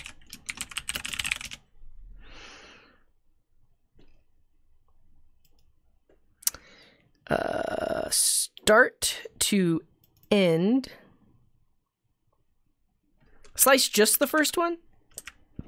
I like that. Just remove the first one because the next we could compare the next two. Yeah. Why the first two? Shouldn't I compare the second and third element as well? No, I just want to know what direction are we trending? And if we break that trending at the third one, then we're done. We're instantly done. Okay. Great. Great. I think this is fine. You all are like, you should be QA testers or something. Like, you're finding all these holes in my logic. I'm telling you, this is a simple kata. This is simple. We don't have to get this intense with it. Okay, now I just need to loop. We're gonna go from the second index because we already looked at the first, the 0th and the first one. So we're gonna have our iterator start at 2 while I is less than array.length I++. We're gonna do this logic. And if we make it out of the for loop, we're going to say return yes with the current direction, whatever that direction may be. Great. But if not, we need to do this comparison. So we need to look at the current value and the previous value, right? Yeah. So we'll say if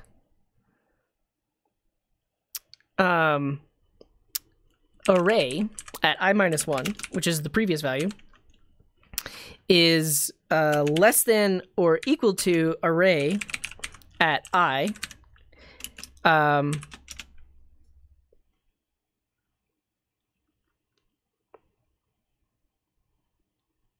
continue. Keep doing what you're doing.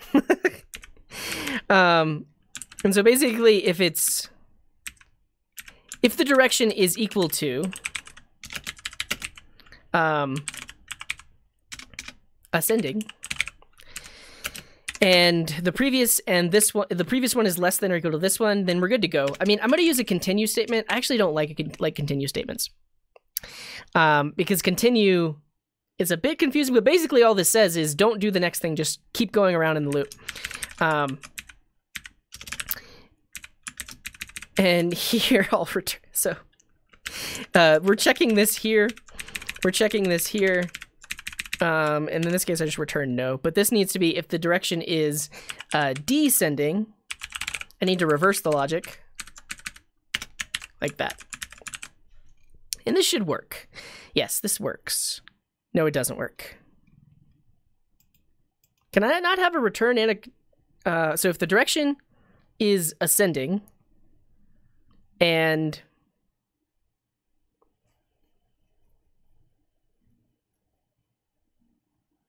yeah, I've talked about it before, but I don't like to talk about it publicly because of the creepers. Yes, so we were afraid of the creepers. I work at a software consultancy in Denver. I guess I could do else if. Why is that not working? For array less than 2 length, you don't enter the for loop. That's fine.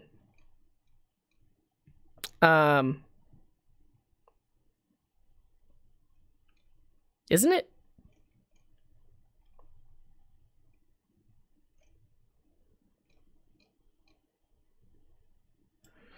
I don't know why this is so hard, but we're gonna do this. Else just return no.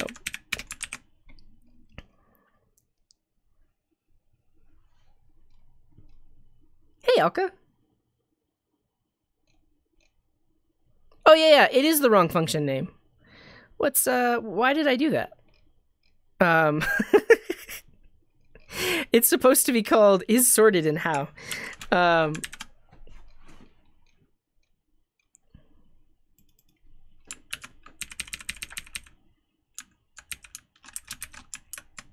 Wrong function name. Yes, ascending. No, yes, descending. No. This is fine.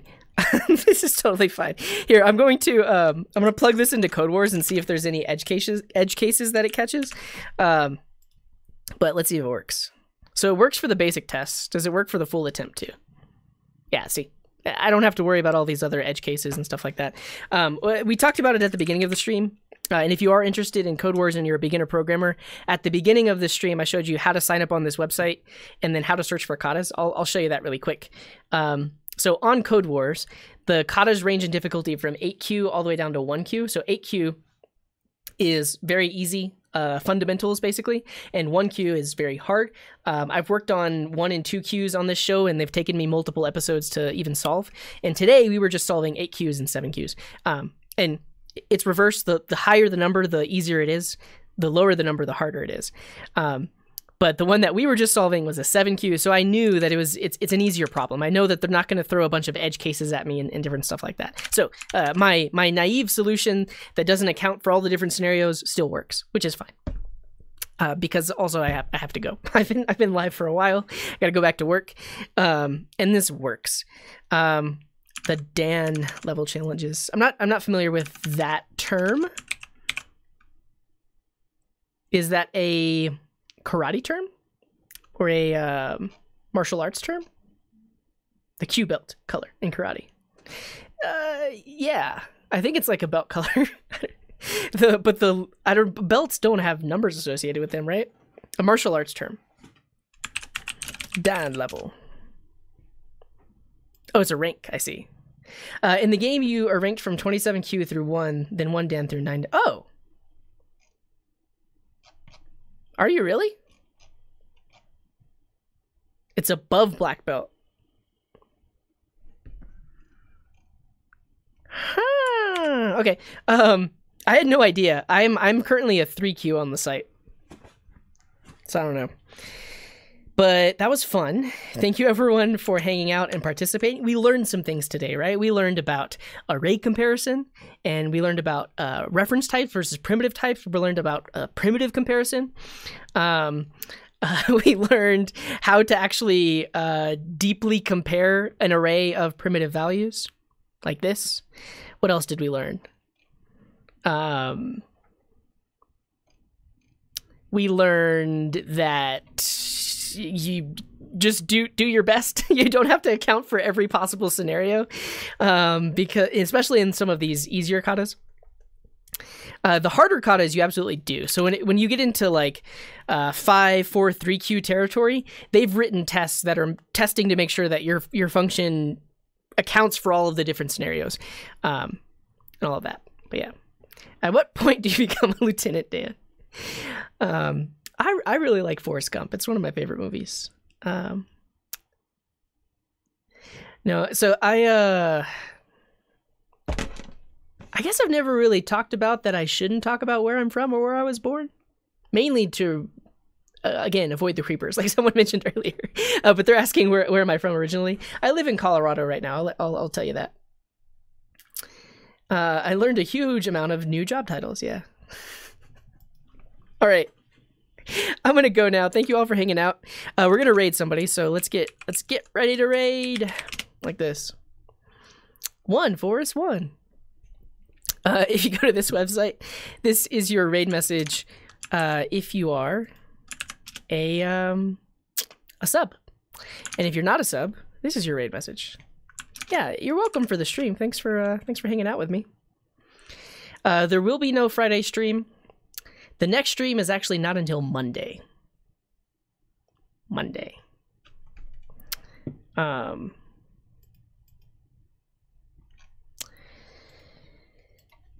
So I'll see you then, I guess. I don't know what I'm trying to say. But yeah, join us in this raid. Among Us stream. When? I don't know. Maybe we'll do a mods one. I'd have to buy the game. I don't know. But yeah, stick around for the raid. Wherever we go, be nice to them. Drop a follow if you like what you see. All of that good stuff. And I'll see you Monday. No Friday stream. I'll try to remember to host some people that are streaming on Friday and this weekend. And also check out the Live Coders team if you haven't, because did I do it? Yeah, I did it. Click that link. There are a lot of other people that code live on Twitch, and you might like them as well. $5. Alka said $5. Is that how much the game cost? I should buy the game. Alrighty, everyone. Wherever you are in the world, have a wonderful morning, afternoon, evening, or night. And until next time, here's this.